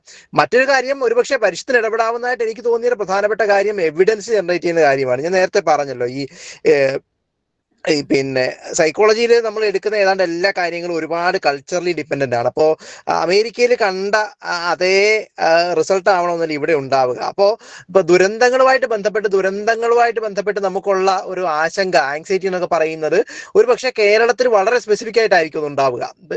ഞാൻ നേരത്തെ പറഞ്ഞ ചരിത്രവും കൂടെ അത്തരം കാര്യത്തിൽ കേരളത്തിൽ നിന്ന് തന്നെയുള്ള ഡേറ്റ, നമ്മൾ കേരള പഠനമൊക്കെ ചെയ്ത് ശീലിച്ചവരാണല്ലോ. അപ്പോൾ കേരളത്തിൽ നിന്ന് തന്നെയുള്ള ഡേറ്റ നമുക്ക് ജനറേറ്റ് ചെയ്യാൻ പറ്റുവാണെങ്കിൽ അത് വെച്ചിട്ട് അതിന്റെ അടിസ്ഥാനത്തിൽ നമുക്ക് പോളിസികളും പരിപാടികളും ഉണ്ടാകുകയാണെങ്കിൽ അത് കുറെ കൂടെ നമുക്ക് പറ്റിയ സൊല്യൂഷൻസ് ഉണ്ടായി വരും എന്നാണ് ആ ഒരു കാര്യത്തിൽ എനിക്ക് തോന്നിയിട്ടുള്ളത്. അത്രേ ഉള്ളൂ. ഓക്കെ. അപ്പോൾ എനിക്ക് തോന്നുന്നത് ഇന്നത്തെ ചർച്ച നമുക്കിപ്പോൾ തൽക്കാലം വൈൻഡപ്പ് ചെയ്യാൻ തോന്നുന്നുണ്ട്. എന്തൊക്കെ പറഞ്ഞാലും ലൂക്കയിൽ പ്രത്യേകിച്ച് റിസാൻ ഉൾപ്പെടെയുള്ള ടീമിനെ ആദ്യം അഭിവാദ്യം ചെയ്യണം. എന്നുവെച്ചാൽ ഇന്ന് ഒരു പക്ഷേ കാലാവസ്ഥാ മാറ്റവും ആരോഗ്യവും എന്ന വിഷയം ചർച്ചയ്ക്ക് വെക്കുമ്പോൾ, ഞാനൊരു മോഡറേറ്റർ എന്നുള്ള നിലയ്ക്ക് അതിൽ പങ്കെടുക്കുമ്പോൾ ഇത്ര വാസ്റ്റ് ആയിട്ടുള്ള ഒരു ഏരിയ ആണ് എന്നും ഇതിന്റെ ആവശ്യകത ഒരു പക്ഷേ ഏറ്റവും പരമപ്രാധാന്യത്തോടു കൂടി ഏറ്റെടുക്കേണ്ട ഒരു മേഖലയാണ് എന്നതും 4 അവതരണങ്ങളും അതിന് കൂട്ടിച്ചേർക്കലും ആവുമ്പോൾ തീർച്ചയായും നമുക്ക് ബോധ്യപ്പെടുകയാണ്. അപ്പൊ അതൊരു പങ്കാളിത്തം കൊണ്ട് 100 പേര് മാക്സിമം അല്ലെങ്കിൽ 92 പേരൊക്കെയാണ് വന്നതെങ്കിൽ പോലും അത് ഒരു 920ലേക്കും ഒരു 9000 സംതിങ്ങിലേക്കും വർദ്ധിപ്പിച്ചുകൊണ്ട് കേരളം മുഴുവൻ ഈ ആശയത്തെ എത്തിക്കുന്നതിനും നമുക്ക് തീർച്ചയായിട്ടും ബാധ്യതയുണ്ട്. ഇന്ന് ഇവിടെ വന്നിട്ടുള്ള സംഗതികൾ ഒറ്റ വാക്കിൽ ക്രോഡീകരിക്കുക എന്നത് വളരെ പ്രയാസകരമാണ്. എങ്കിൽ പോലും അതിന്റെ ഒരു മൊത്തം അമ്പർല ആദ്യ അവതരണത്തിൽ ജോയ് സാർ വെച്ചിട്ടുണ്ട്. അതിന് കുറേയും കൂടി ചില ഗ്യാപ്പുകളും അതിനെ ചിലതിനെ ശക്തിപ്പെടുത്തുന്നതിനും ആണ് തുടർന്നുള്ള അവതാരകർ ശ്രമിച്ചിട്ടുള്ളത്. എന്തൊക്കെ പറഞ്ഞാലും അത് പിന്നെ നമ്മുടെ അസുഖങ്ങളെ സംബന്ധിച്ച് അത് സാറ് തുടങ്ങിയിട്ടുള്ളത് തന്നെ ദാരിദ്ര്യം വർദ്ധിക്കും, ദാരിദ്ര്യത്തെ തുടർന്നുണ്ടാവുന്ന എല്ലാ പ്രശ്നങ്ങളും ഉണ്ടാവും, അത് പോഷകാഹാരക്കുറവ് അതുമായി ബന്ധപ്പെട്ടുള്ള വിഷയങ്ങളിലേക്കും ഒക്കെ നയിക്കും. ജലജന്യ രോഗങ്ങളുടെ ഇഷ്യൂ ഉണ്ടാവാം, മാനസികാരോഗ്യ പ്രശ്നങ്ങൾ അദ്ദേഹം പറഞ്ഞു വെച്ചിട്ടുണ്ട്. അതോടൊപ്പം തന്നെ താപനില, ജോലി സമയമായിട്ട് ബന്ധപ്പെട്ടുകൊണ്ട്, വരുമാനമായിട്ട് ബന്ധപ്പെട്ടുകൊണ്ട്, ഹൃദയ ആരോഗ്യ പ്രശ്നങ്ങൾ, ശ്വാസകോശ സംബന്ധമായ പ്രശ്നങ്ങൾ, ഉദര രോഗങ്ങൾ, പ്രമേഹം, അതുപോലെ തന്നെ വൃക്ക രോഗങ്ങൾ, അത് കഴിഞ്ഞ് ഡെലിവറി അടക്കം നേരത്തെ സംഭവിക്കാൻ സാധ്യതയുള്ള അബോർഷൻ ഉൾപ്പെടെയുള്ള കേസുകൾ കാരണത്താൽ ഉണ്ടാവും. അപ്പോൾ കുറെ കൂടി പഠനം ആവശ്യപ്പെടുന്ന, സൂക്ഷ്മതലത്തിൽ പഠനം ആവശ്യപ്പെടുന്ന ഒരു മേഖലയാണ്. അപ്പം പ്രത്യേകിച്ചും ആരോഗ്യത്തിന്റെ മേഖലയിൽ പരിഷത്തിന് വലിയ റോളുണ്ട്. നമുക്കിപ്പോൾ ഇന്ന് വന്നിട്ടുള്ള എക്സ്പെർട്ടൈസ് അതിന് കൂടെ കൂട്ടിച്ചേർക്കേണ്ട ആളുകൾ വെച്ചുകൊണ്ട് തൊട്ടടുത്ത ഭാവിയിൽ തന്നെ ഈ മേഖലയിലുള്ള സൂക്ഷ്മതല പഠനങ്ങൾക്ക് നമ്മൾ മുതിരേണ്ടതുണ്ട്. മറ്റൊന്ന് സാറ് പറഞ്ഞു വെച്ചൊരു കാര്യം, കോവിഡിന്റെ കാലത്ത് അതിനെ നേരിടാൻ ശക്തമായ ഒരു പൊതുജനാരോഗ്യ സംവിധാനം അത് തദ്ദേശ ഭരണ സ്ഥാപനങ്ങളുടെ ഒക്കെ നേതൃത്വത്തിൽ നമുക്കുണ്ട്.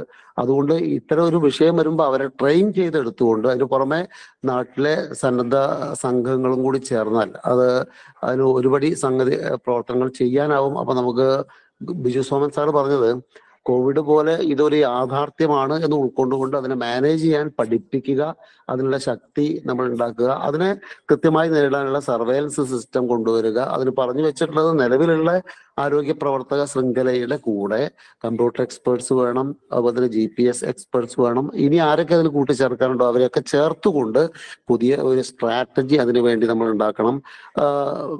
അനീഷ് സാർ പറഞ്ഞു വെച്ചിട്ടുള്ളത് ചില കേസ് സ്റ്റഡീസ് ആണ്. അദ്ദേഹം പറഞ്ഞു വെച്ചത് ഡയറക്റ്റ് പിന്നെ നമ്മള് ഇതുമായിട്ട് ഇടപെട്ടപ്പോൾ വയറിളക്ക രോഗങ്ങൾ ഉണ്ടായത്, അതുപോലെ തന്നെ ഈ ഒറ്റപ്പെട്ട രീതിയിലുള്ള പകർച്ചവ്യാധികൾ, നമുക്ക് കോവിഡിന് ശേഷം വന്നിട്ടുള്ള എലിപ്പനിയുടെ വലിയ 2018 വെള്ളപ്പൊക്കത്തിന് ശേഷമുണ്ടായ വ്യാപകമായ എലിപ്പനി, അതുപോലെ തന്നെ ഏകാരോഗ്യ സമീപനത്തിൽ ഇതിനെ നേരിടേണ്ടതിന്റെ പ്രാധാന്യവും എങ്ങനെയാണ് കൊണ്ടുപോകേണ്ടതെന്നുള്ള സൂചനകൾ അദ്ദേഹം പറഞ്ഞു.